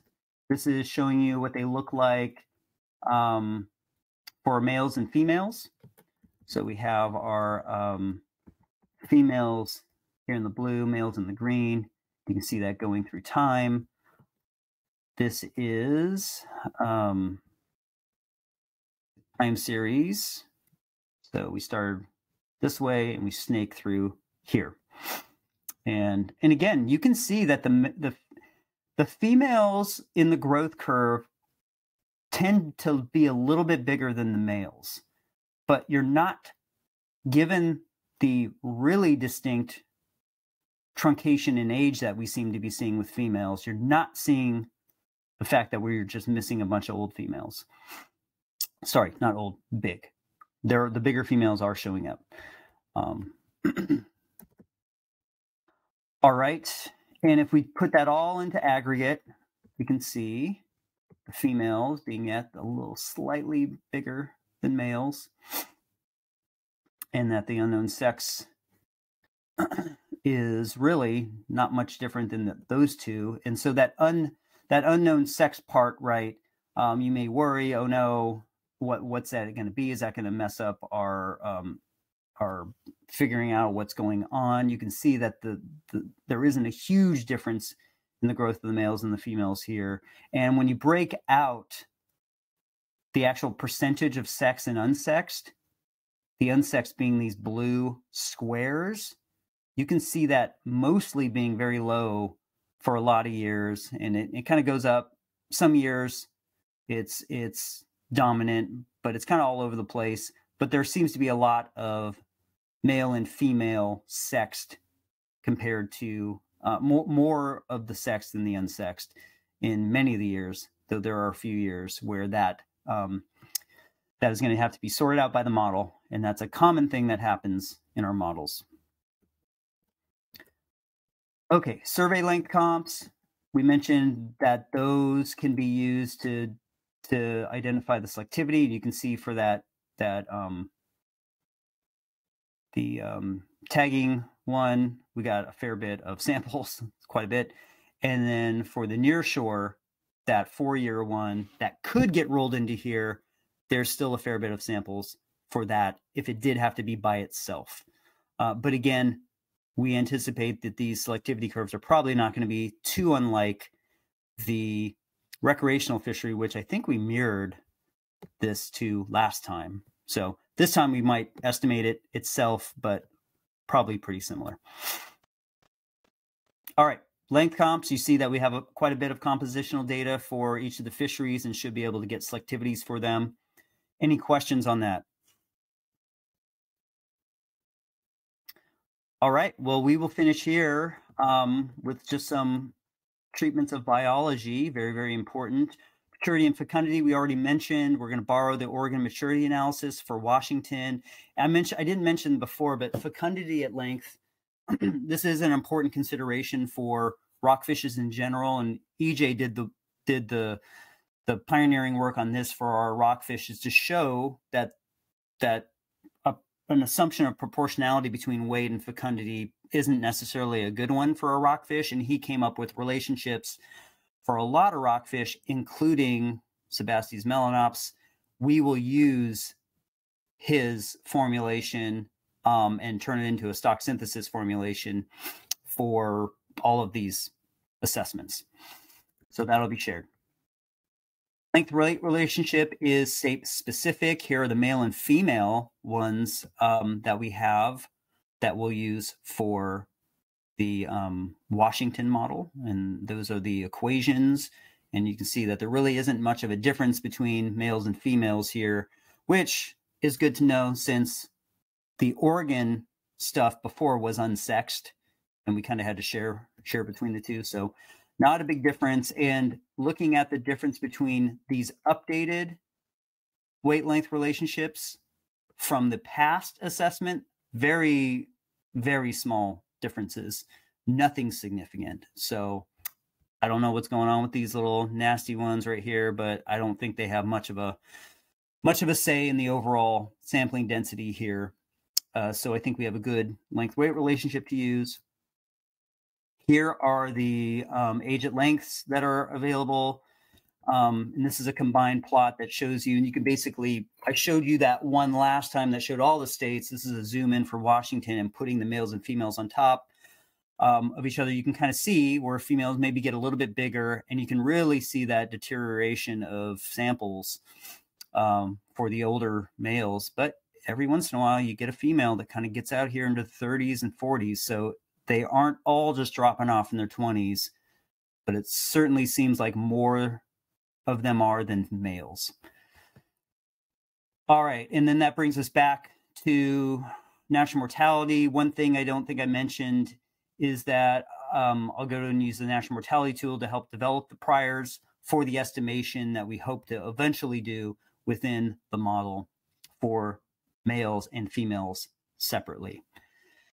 So I think that's it. That covers all of the details that we wanted to bring forward to you today. Let me invite any of the stat team members. Did I miss anything that you'd like to go back and make any more specific comments on? Correct me if I said anything wrong, and then open it up to any other general questions or ideas.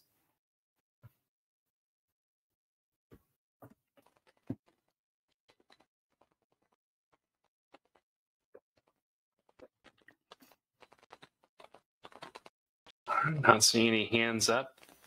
Nothing new in the chat. Okay.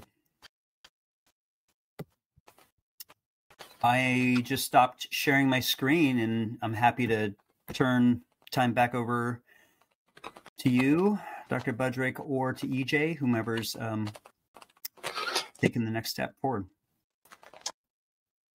Thanks, Jason. We will go ahead and start to transition over to the California presentation. Seeing as there's no questions on Washington, if by the end of our meeting today there's something that comes up for Washington and somebody wants to digress, that's totally fine. For right now, we'll go ahead and move on to the California presentation. EJ Dick, Southwest Fishery Science Center. Thanks, John.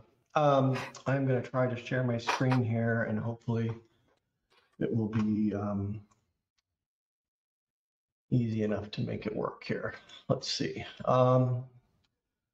Okay, can you see the title slide? Yes. Great. Okay, so first off, I just want to thank my other team members. Tanya Rogers is here at the Fisheries Ecology Division in Santa Cruz. She is running one of our seminar series, and that happens to fall at this time, so she can't attend, unfortunately, today.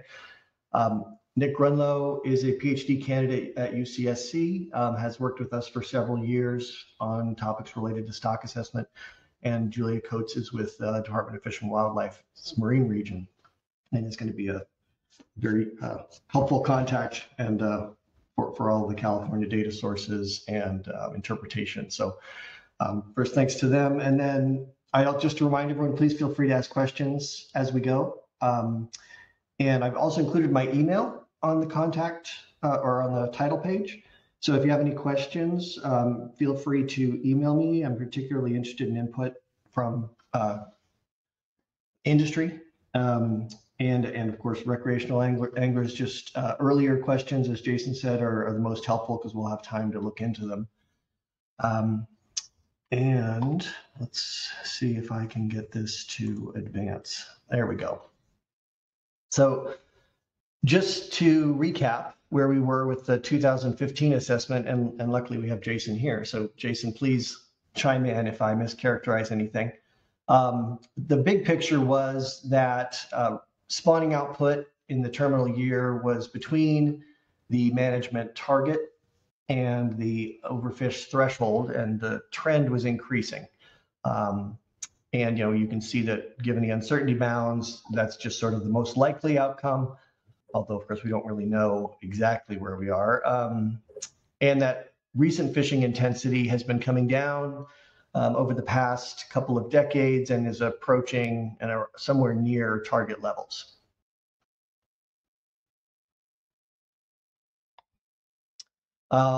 Just a quick recap of it. As Jason mentioned, we have state-specific assessments this time, just like we did last time. For California, that met between the U.S.-Mexico border and the California-Oregon border. It was done in stock synthesis with a fishing fleet structure that had 3 commercial fisheries, trawl, and then the non-trawl portion was divided up into fish landed dead and fish landed alive. And recreational fisheries were combined into a single fleet. And I'll talk about that a little bit later. I may revisit that assumption just because of some of the California specific size composition data. For the fishery dependent, there were only fishery dependent surveys in the assessment. 2 of them were onboard observer CPFV surveys that were run at different times, and so they were kept separate, had slightly different protocols. And so that was 88 to 99, and then from 2000 to 2014.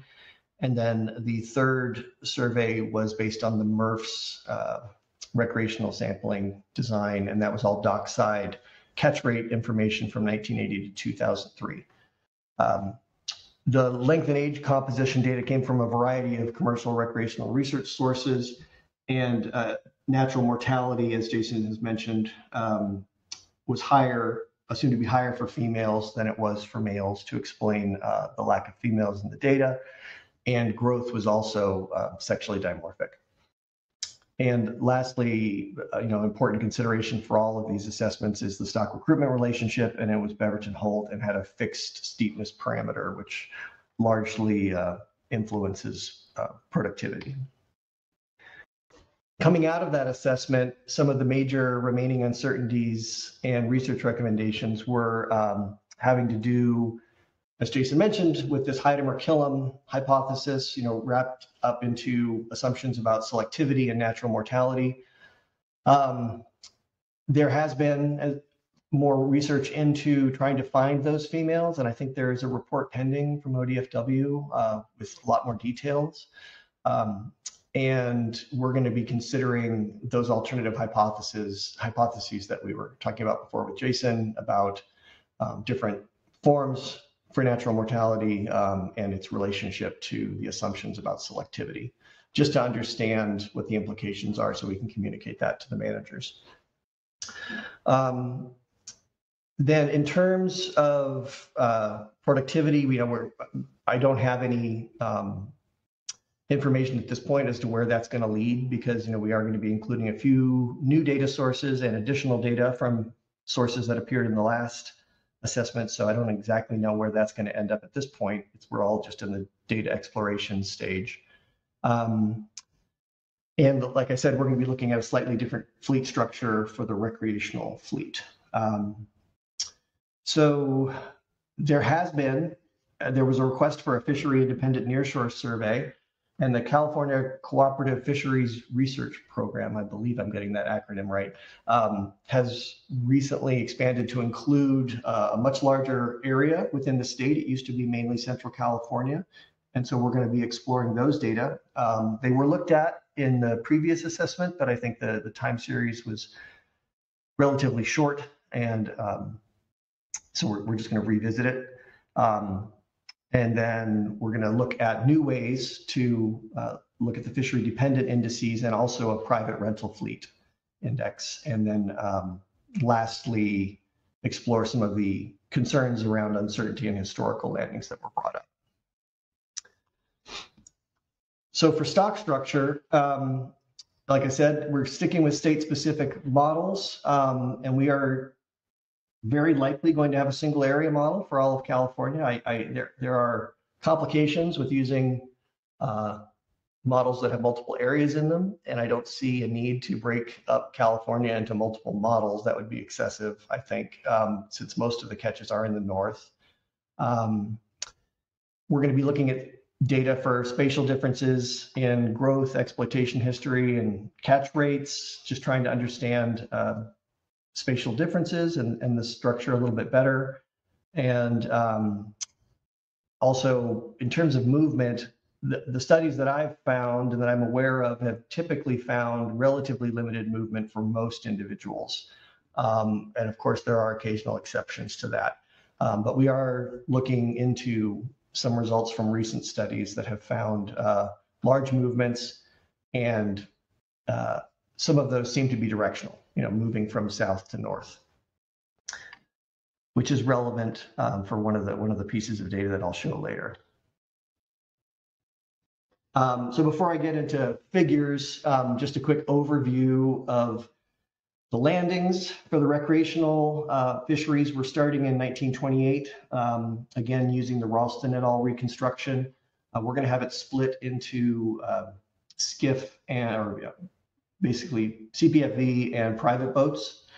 And then similar fleets from 1981 to 2003 through the MRFs era, and interpolating missing years. And MRFs was not as spatially resolved as the current sampling program. It basically just created estimates for the area north of Point Conception and the area south of Point Conception. So we may partition that northern area using data from a study published in 1993 that looked at catch estimates by, not exactly county, but in the northern area broken up into 5 sections. And then from 2004 to present, we have the SURFs program data, which is much more data rich and allows us to look at things in higher resolution.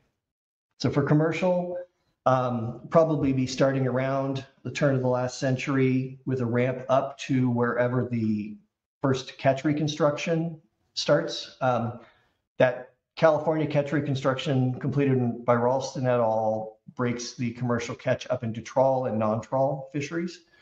And then to bridge the gap between that and the packfin era, which starts in 1981, we have landing receipts that were recovered by the Southwest Fisheries Science Center, and then species comps from the earliest available samples were applied to those, and we just refer to those as the ratio estimate. So that spans 1969 to 1980 for California.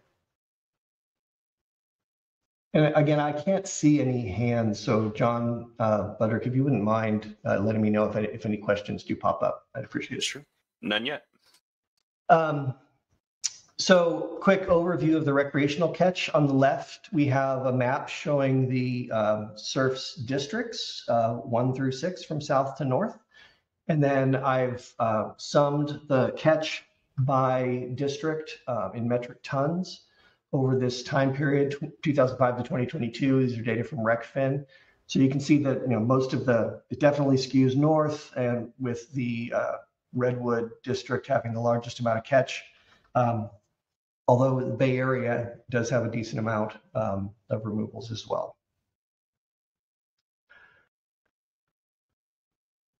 For this plot basically shows each of those districts now with the catches over time. So the vertical axis is again metric tons of recreational catch, total mortality. And districts 1 and 2 are basically down on the 0 line. There's, I think, over the entire time span, less than 2 metric tons caught. And then you can see basically that there are spikes in landings over time. Some of these do sync up with recruitment events that were estimated in the last model.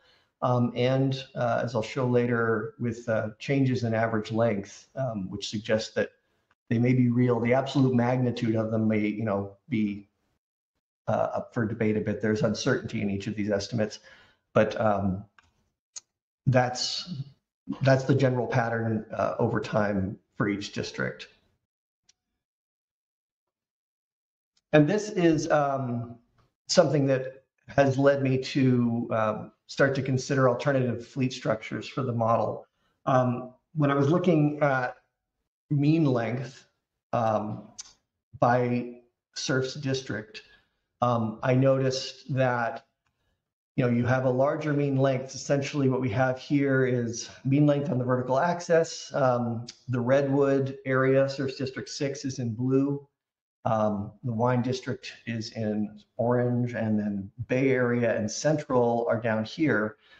And it's consistent over time for at least most of these. And that lined up with an observation from a publication by Karpov et al. In 1995, where they defined northern and central here as those are subdivisions of the area north of Point Conception, and their north and central areas break basically at the northern border of Santa Cruz County, so just below the Bay Area. And they also found that basically there were not a lot of large fish in the southern part of the range.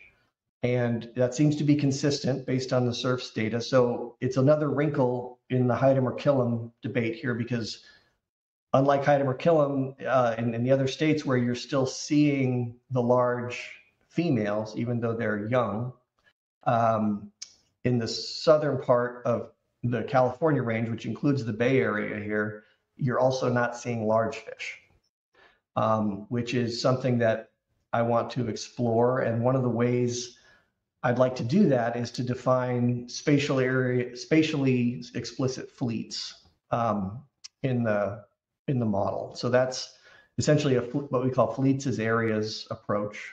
And it would involve partitioning the catch into a northern fleet for districts 5 and 6 and a central fleet for districts 3 and 4. And it would probably, that central fleet would probably wrap in anything in the Southern California area, which is minor, wouldn't change much. And then that allows us to look at area-specific selectivity, even though the model does assume that it's one mixed population. So, what exactly is driving this? I'm not sure, and I would love input from anyone who has thoughts, or especially if you have data that could help inform this. That would be great. And then, in addition to that spatial segregation of the recreational catch, we will probably also separate out the CPFV catch from the private boats, in part because we're going to be looking at a private boat specific index, which I'll talk about later. So are there any questions at this point about that fleet structure in the data?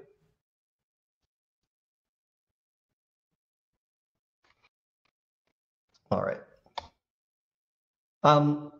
So moving on to some looks at the commercial catch. This is recent data taken from both PacFin and CalCom. CalCom provides PacFin with species composition estimates, which are then applied to fish tickets, and that's what gives the catch estimates. And there are no major differences between the two sources. The last assessment did look at some of the anomalies in the commercial catch. And for example, in the trawl landings, in the figure on the left, there were some spikes in the early 80s. And those numbers were adjusted based on conversations with Fish and Wildlife staff. We'll probably retain those adjusted estimates, but I think it's something that we'll have to talk to current staff and Julia and see just to make sure that we're all on the same page about what was done and whether or not that still makes sense given any new information. We'll probably retain the assumption that the live and dead hook and line fisheries are different fleets, just due to the size composition differences, just like was done in the 2015 assessment. I looked at the net fishery just out of habit because I've worked with California data a lot. It's a very small fraction of the total. And what we'll probably do is just look at its size distribution and lump it with whatever fleet has the most similar composition data. And similarly for any of the other minor gears, you know, fish pots and anything else like that that might have brought in a few fish. And then out of curiosity, I was plotting the commercial mean lengths just to see if that pattern that showed up in the recreational fishery was consistent, and it is. So what you can see here is mean length over time from commercial samples. And I restricted it to, well, this is sexes combined, so it's a bit of an aggregate, but and only those years that had at least 20 samples. But you can see that there are larger fish in the northern port complexes. And then, you know, the brackets at the bottom there show the San Francisco, Monterey, and Morro Bay samples. There wasn't a lot that had high sample sizes in that area. However, I think it probably isn't really as critical in this case to set up area-specific fleets for the commercial catches, because essentially the vast majority, unlike the recreational catch, which had a significant amount of catch in the Bay Area, looking at recent landings here, you know, you have a little bit coming into the Bay Area, but compared to what's coming in from Crescent City, you know, through Bodega and whatnot, I mean, that's just, unfortunately, these are not ordered spatially like I had in the other plot. They're alphabetical, so I apologize for that. But you can see that so even if we did do that, it probably wouldn't matter that much at all. So I think it'd probably just be simpler to keep the commercial fleets as one. So discard is really something we still need to look at. We'll put in a request to the WICGOP group for commercial discard estimates. My understanding is that RecFin's recreational discards are included in the total mortality estimates, so we'll just be using those as is without adjustment for additional discard. I am curious, Jason, because you mentioned something about shore modes and discard estimates. I didn't know if that was an exception or maybe we can talk about that offline. And then one other piece of information that might be of use here is the size compositions from the onboard CPFV samplers. They get size compositions of the discarded catch. So there are different ways to think about that in the modeling framework. One way we've done it in the past is to actually have the discards as a separate recreational fleet, which would then have a smaller size composition, so that those the mortality due to discard would have a different size composition from the mortality of the retained fish. But there are other ways to approach that, and I think that might actually be a discussion for all the stats, so we can come up with a similar approach. And then some fish that are reported by anglers are not identified to species, and they're just lumped into the rockfish genus category in the recreational catch. They're not currently included in the mortality estimates for individual species. And I think it's probably worth a conversation to talk about that, just so that we can not have, just to determine the magnitude of the potential difference. And I think it's going to differ by area. You know, it's going to be potentially by year.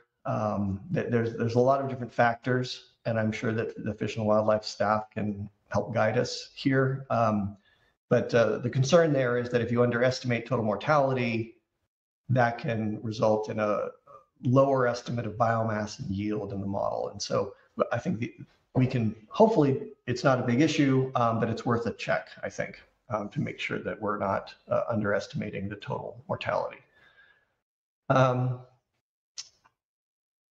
Going into age data, the 2015 assessment had 4 sources listed here, and we're looking into over 2,000, potentially 2,500 new ages for this assessment. I've shown sort of a prioritized list we have right now, and the ones in yellow, if you look at the cumulative column on the right, basically add up to around that 2,400 when you include 10% for double reads and understanding age error. So this is the current plan to supplement what was used in the 2015 assessment. And I am hoping that we will be able to tag on those CCFRP otoliths, just because those are one of the better sources we have for the southern area. And one hypothesis about the smaller fish in the south is that growth could be different in that area. And so having additional ages from that southern part of the range would help us understand whether or not that's the case. Let's see here.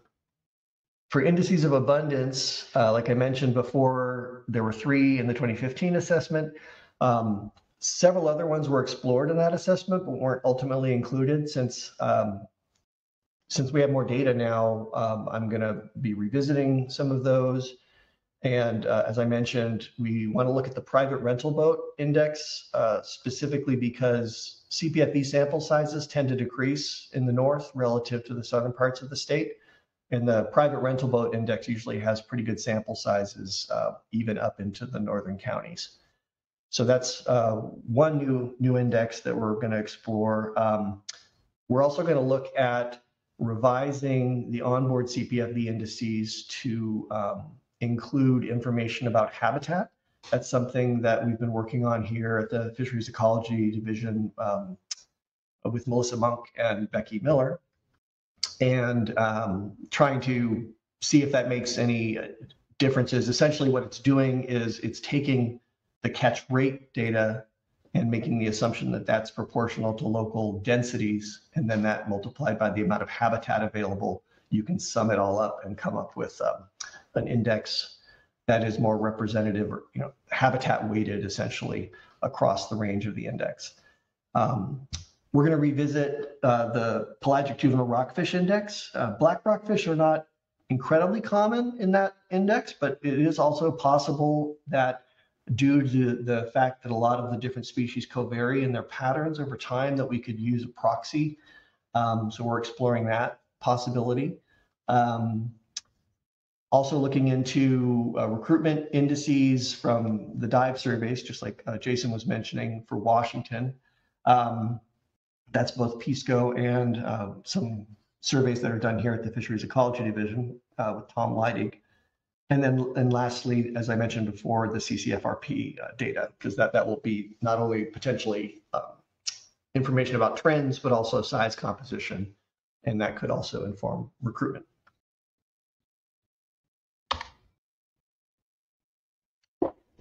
And so this is the last slide I think I have, just overview of biology. We are going to be looking at length at age as the ages come in from the lab.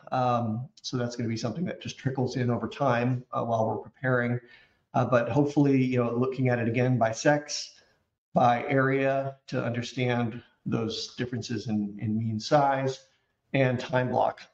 Some of this was looked at in the 2015 assessment, but given all of the new samples that we have, we wanted to look at it one more time. And we're going to inform the priors for natural mortality using maximum observed age, and I think we'll also look at the natural mortality tool that Jason has provided links for. And then to my knowledge, there are not a lot of samples for maturity at length from California, so it's very likely that we're going to be borrowing from the Oregon study for that. But we're looking for any and all sources of information on that to see if we can get something that's specific to this area. And as Jason mentioned, we'll be using fecundity at length from the meta-analysis in 2017, and then looking at weight-length relationships by area and sex, just to see if there are any important differences.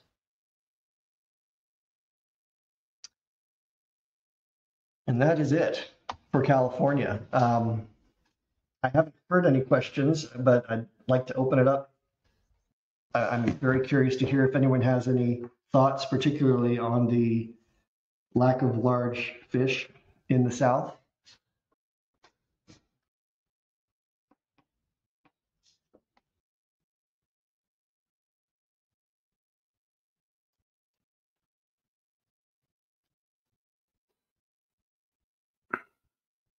It's a mystery, I suppose. Not seeing any hands coming up just yet. I did have one question for you just on the spatial range of the sampling for the Southwest Fishery Science Center dive surveys. Right. Those are primarily, I think it's Mendocino and then Monterey. So it's more, yeah. Northern but I mean, the area, range only goes down to Conception, so yeah. Yeah, it definitely, exactly. I mean, but it's something we want to look at, and we're just trying to see if there are any similarities between the pelagic juvenile survey and the scuba surveys. Mm-hmm. Okay. Yeah, we're not, sorry. Go ahead. Oh, go ahead. No, I was just saying these are all data sources that we're exploring at this point. We can't really say exactly what's going to end up in the assessment. Okay. Yeah, kind of interested for other species for the ROV complement for near to shore from the dive survey. So anyway, I might look into that for my own interests. But yeah. Okay. Yeah, Wayne Katow has his hand up. Hi, I just got a quick question. Quite a few times I'm hearing that you're missing the data for the rec sector and you need more information on size, length, maturity, and everything else.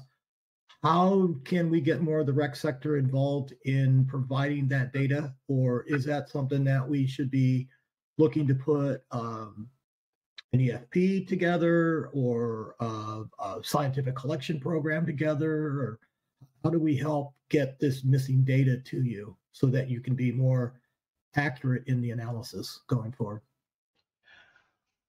Well, I mean, there are some programs that are spinning up right now that are aiming to do that. One of the larger data gaps in California in particular has been ages from the recreational sector. So that would involve pulling otoliths. And I know that there are efforts underway now to collect those, oftentimes from carcasses that have been filleted. That's a relatively new program.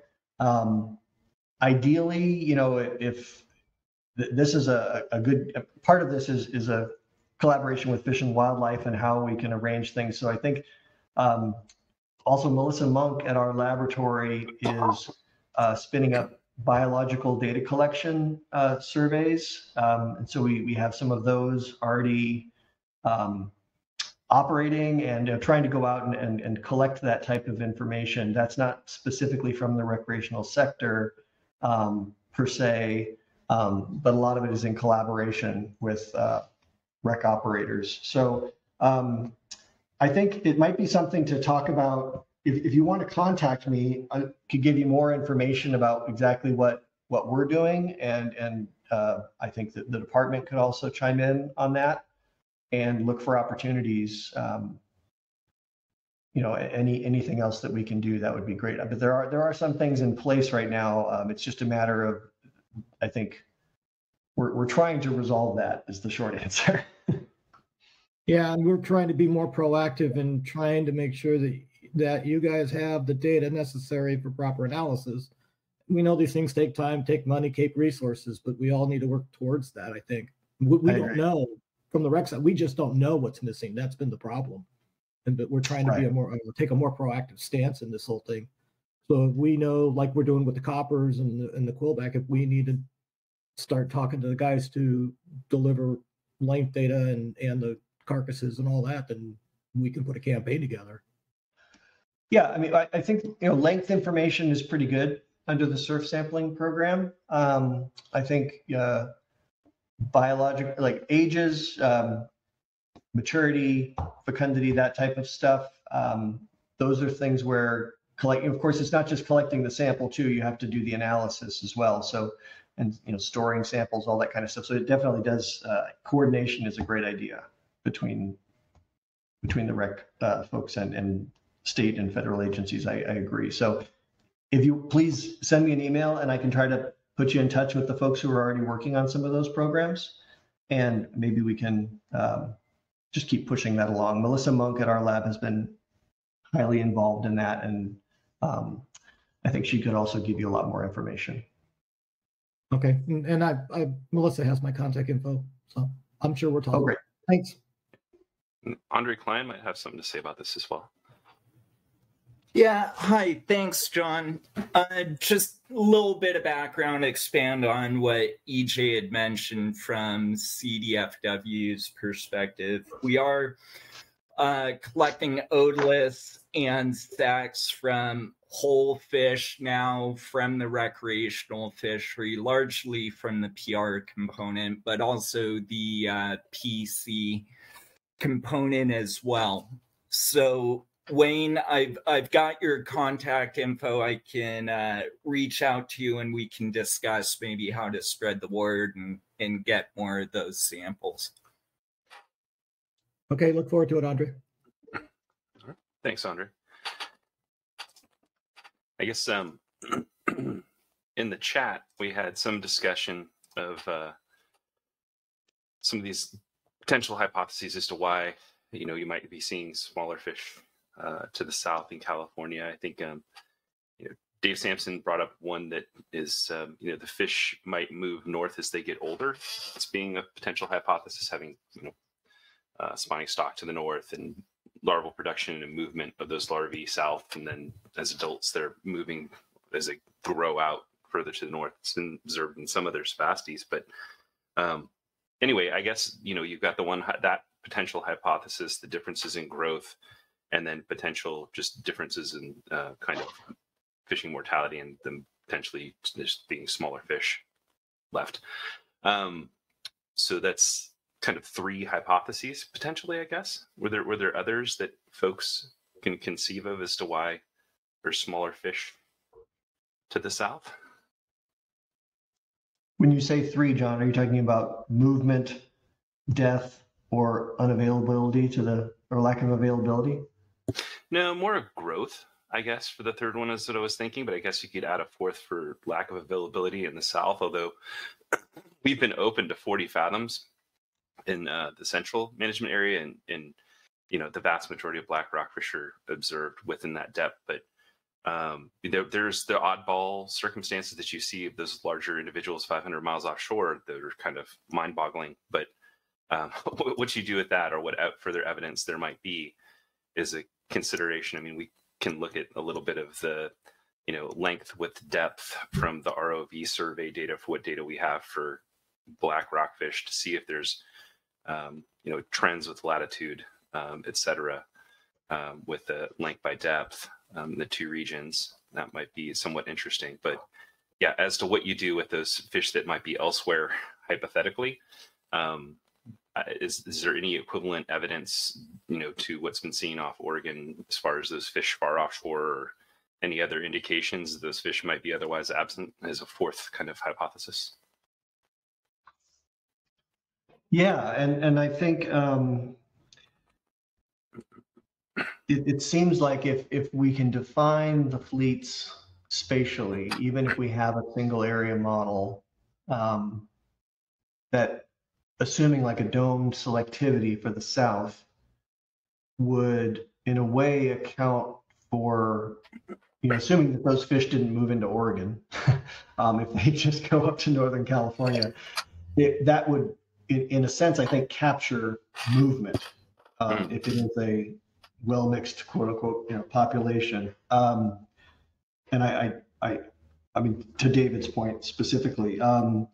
And then, of course, the growth hypothesis would be a little bit more tricky, and we need to look at that more closely. Hopefully, with the new otoliths that are available, that of course would require, I think, a little more spatial structure in the model. That would be harder to capture.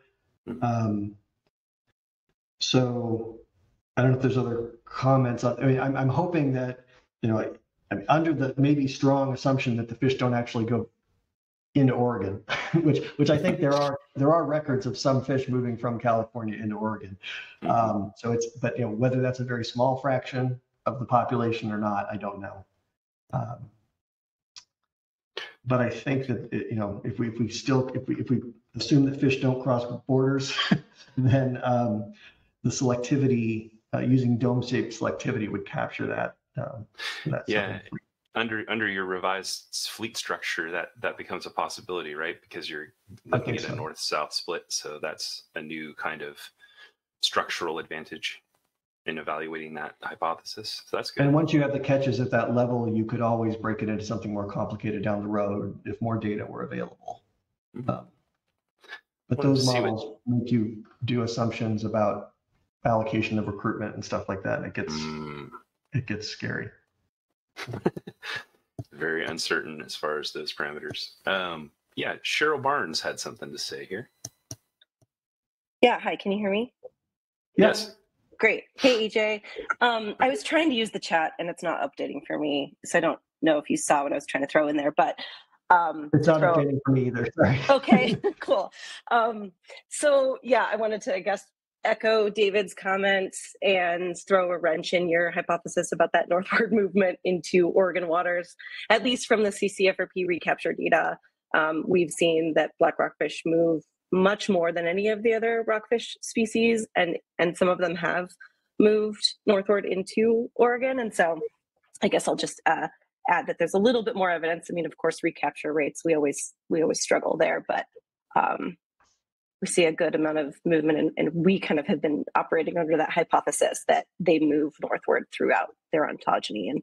And yeah, maybe I can send you a link to the data or our publication that shows some of that. I would love to see that. Yeah, and like I said, the question always comes down to what fraction of the population is moving that distance. Sure. Yeah. And so, yeah, and I mean, and whether they're moving from like Northern California and Oregon or Southern, I mean, you know, were you, well, I guess I'll look at the publication, then I can ask you questions. Yeah, this is all Central Coast data, so I don't know what they've done since the statewide expansion and what sort of data they have from Southern California. Yeah. Yeah, it'd be interesting to see if that directionality, and also, you know, if there's an increasing northward movement with time at liberty from tagging. Just be interesting to see the degree to which those are, that ontogenetic aspect of it from the time of tagging to the time at which the fish is recaptured, is whether there's any, you know, just random movement to the north and south, or whether it's predominantly northward and increasing with time at liberty and indicative of kind of an ontogenic movement. But yeah, John, I think it was the latter, but I'll send that along. This lead for the ODFW. The one thing that we note though is that if we have missing old females all the way up from Kodiak all the way down to California, they're still missing as they get older. So this doesn't account for that old females. It can't be an ontogenetic movement unless the ontogenetic movement is beyond Kodiak. It's even further to the North Pole or something like that, or massively offshore. So you just have to, when you think about this, step back beyond just one state and step back to the whole West Coast as you think about it. So yeah, and one thing to bear in mind there, Leaf, is that, you know, we're talking about just differences north and south of Point Arena within California for all lengths, not just for females. This is larger fish to the north as a result of some other influence apart from the whole Hydamer-Killam larger fish hypothesis, although that's kind of one of the potential hypotheses here, as to, you know, higher mortality for one reason or another in the south versus growth versus movement. Yeah. So, but yeah, a little bit different than the Hydamer-Killam part, in terms of just yeah, average size of your fish being smaller across the board, males and females, etc.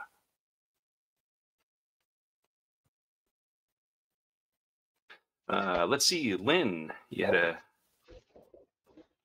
little note here. Do you want to speak to that?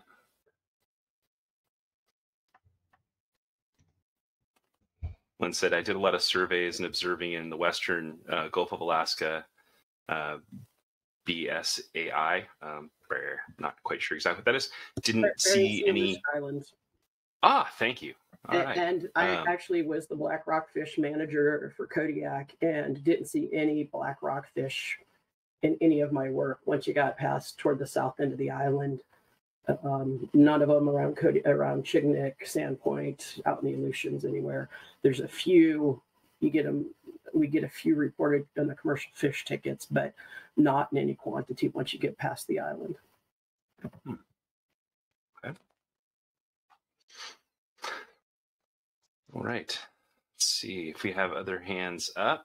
Cheryl, your hand's still up. Did you have another thing to address? Nope, sorry, residual. Okay. Oh, no sweat. All right. And Scott Malovich says got a few tagged black rockfish from California in the Newport area in the mid 2000s. So yeah, they do get up and move. And it's, you know, there's quite a few that stay put for a short period of time, but yeah, they do get up and move, it seems.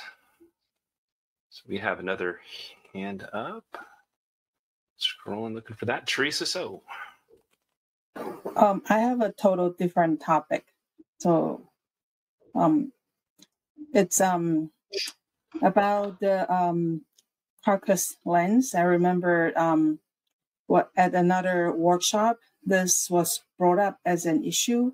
So just if anybody is interested, we have prepared our data to show that the carcass lens and the whole fish lens, there was very little to no difference at all. So the concern was there are a lot of spore fish lens measurement was taken from the carcass. So yeah, so just wanted to let you know that if anybody interested, we can make those information available.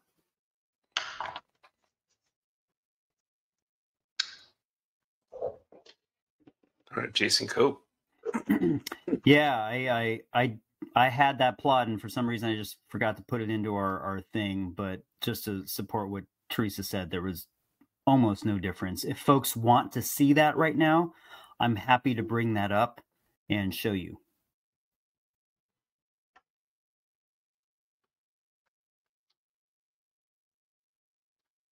Hey, John, I'm going to stop sharing and maybe we'll just go into a more general questions. Yeah, unless are there any more specific questions to California before we perhaps move away to taking a look at Jason's slide? Okay, not seeing anything further for California specific considerations, and since this is we're going into more of a generalized discussion, we can always circle back to California things as well. So that said, we can go ahead and take a look at maybe what Jason had to show or more general considerations otherwise. Yeah, just give me a minute. I'll pull that plot up just so people can see it. And EJ, did you have any follow-up while he's doing that? No. I think I just encourage people to please contact me and you know, one of the team will get back to you. We're going to be dividing things up into different, you know, just division of labor across topics, but one of us will get back to you with any questions. You know, if something comes up, if you think of something after the meeting, please don't hesitate.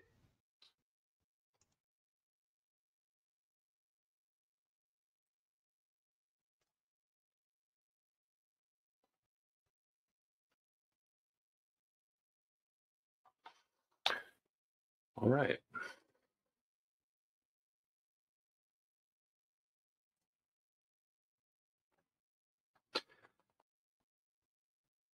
Any other comments or questions that folks had while Jason's putting up the slide?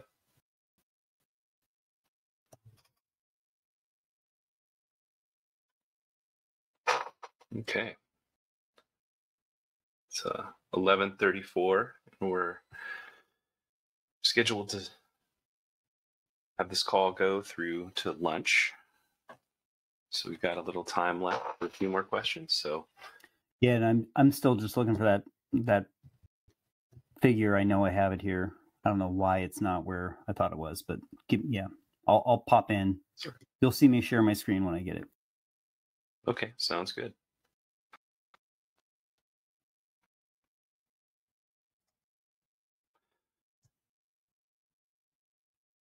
Guess one question for consideration, just in California, we have a number of, samples that we collected that are from carcass lengths. I know that there's been some carcass sampling that's taken place in Washington as well.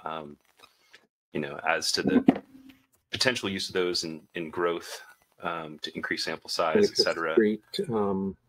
I don't know if that's a critical need at this juncture that might cause us to draw upon those potential carcass collected otoliths, et cetera.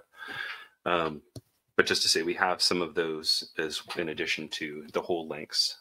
So just, is there any indication as to, if there's any indication as to whether those would be desirable, then EJ, please let us know. But otherwise, if they're currently in use to some degree in Washington. And Owen, did you have something that you wanted to share with the group?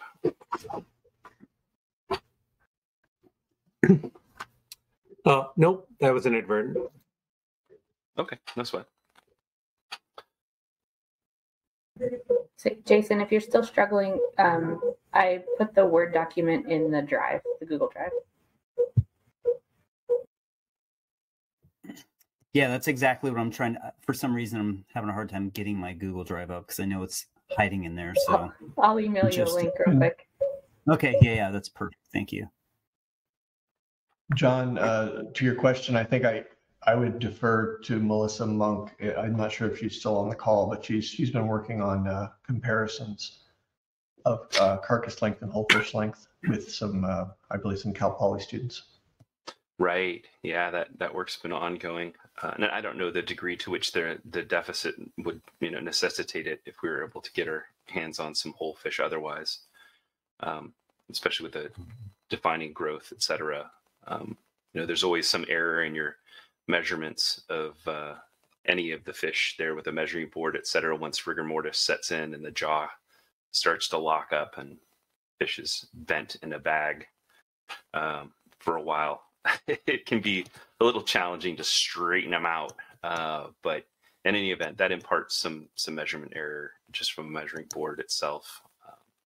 So I don't know. It'll be interesting to see the degree to which any of the potential bias falls within the error and the measurements otherwise. Although it's hard to tell what the fish length would have been like if the fish were perfectly straight.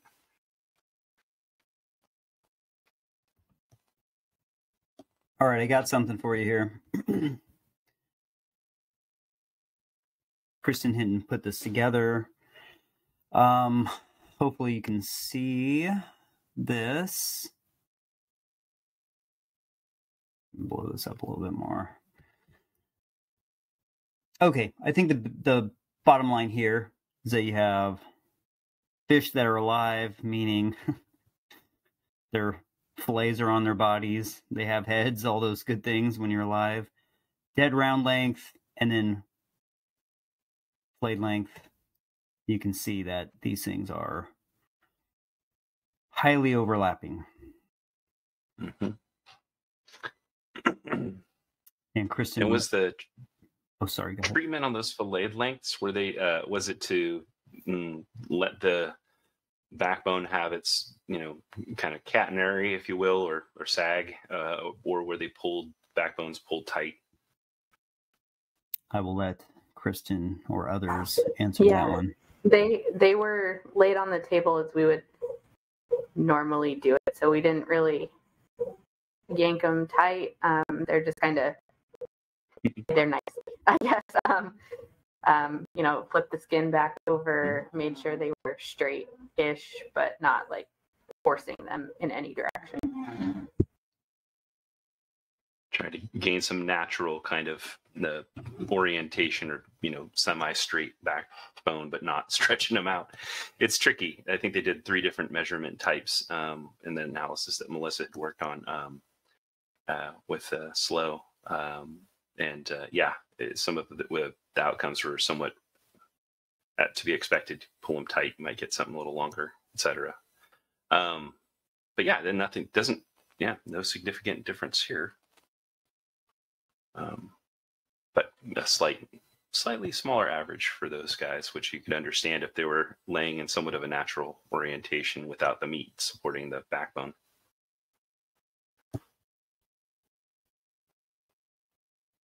It's a reassuring plot. Thanks, Jason. All right.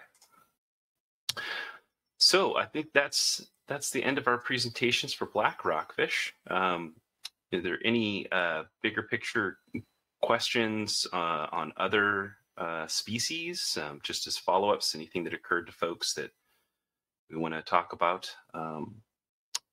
Otherwise, we'll draw things to a close and just offer the opportunity for just public comment. If there's any general statements that folks want to make, this is the time to get that off your chest. All right. Not seeing any hands. Hey, John, as an encouragement, just a reminder, I think a lot of folks here are already tuned in, but this Friday we have our general stock assessment 10 to 11 first Friday meeting.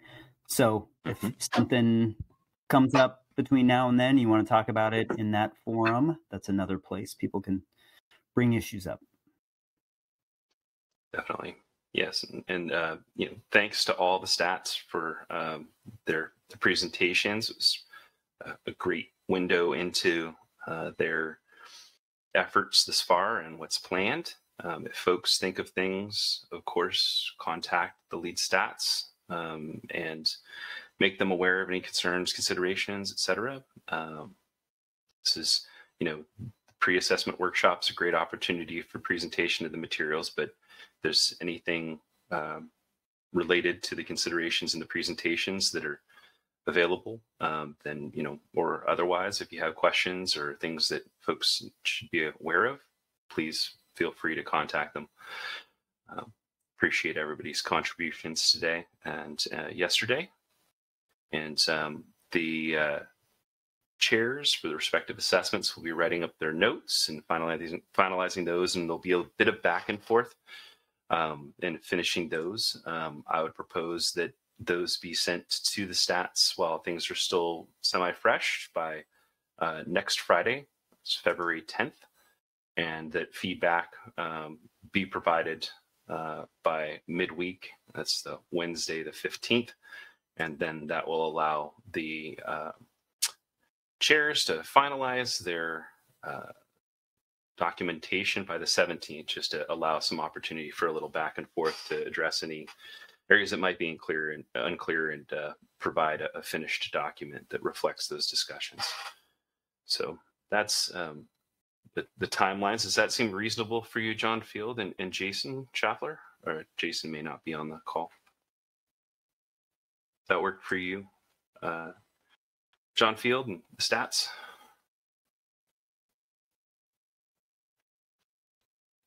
All right.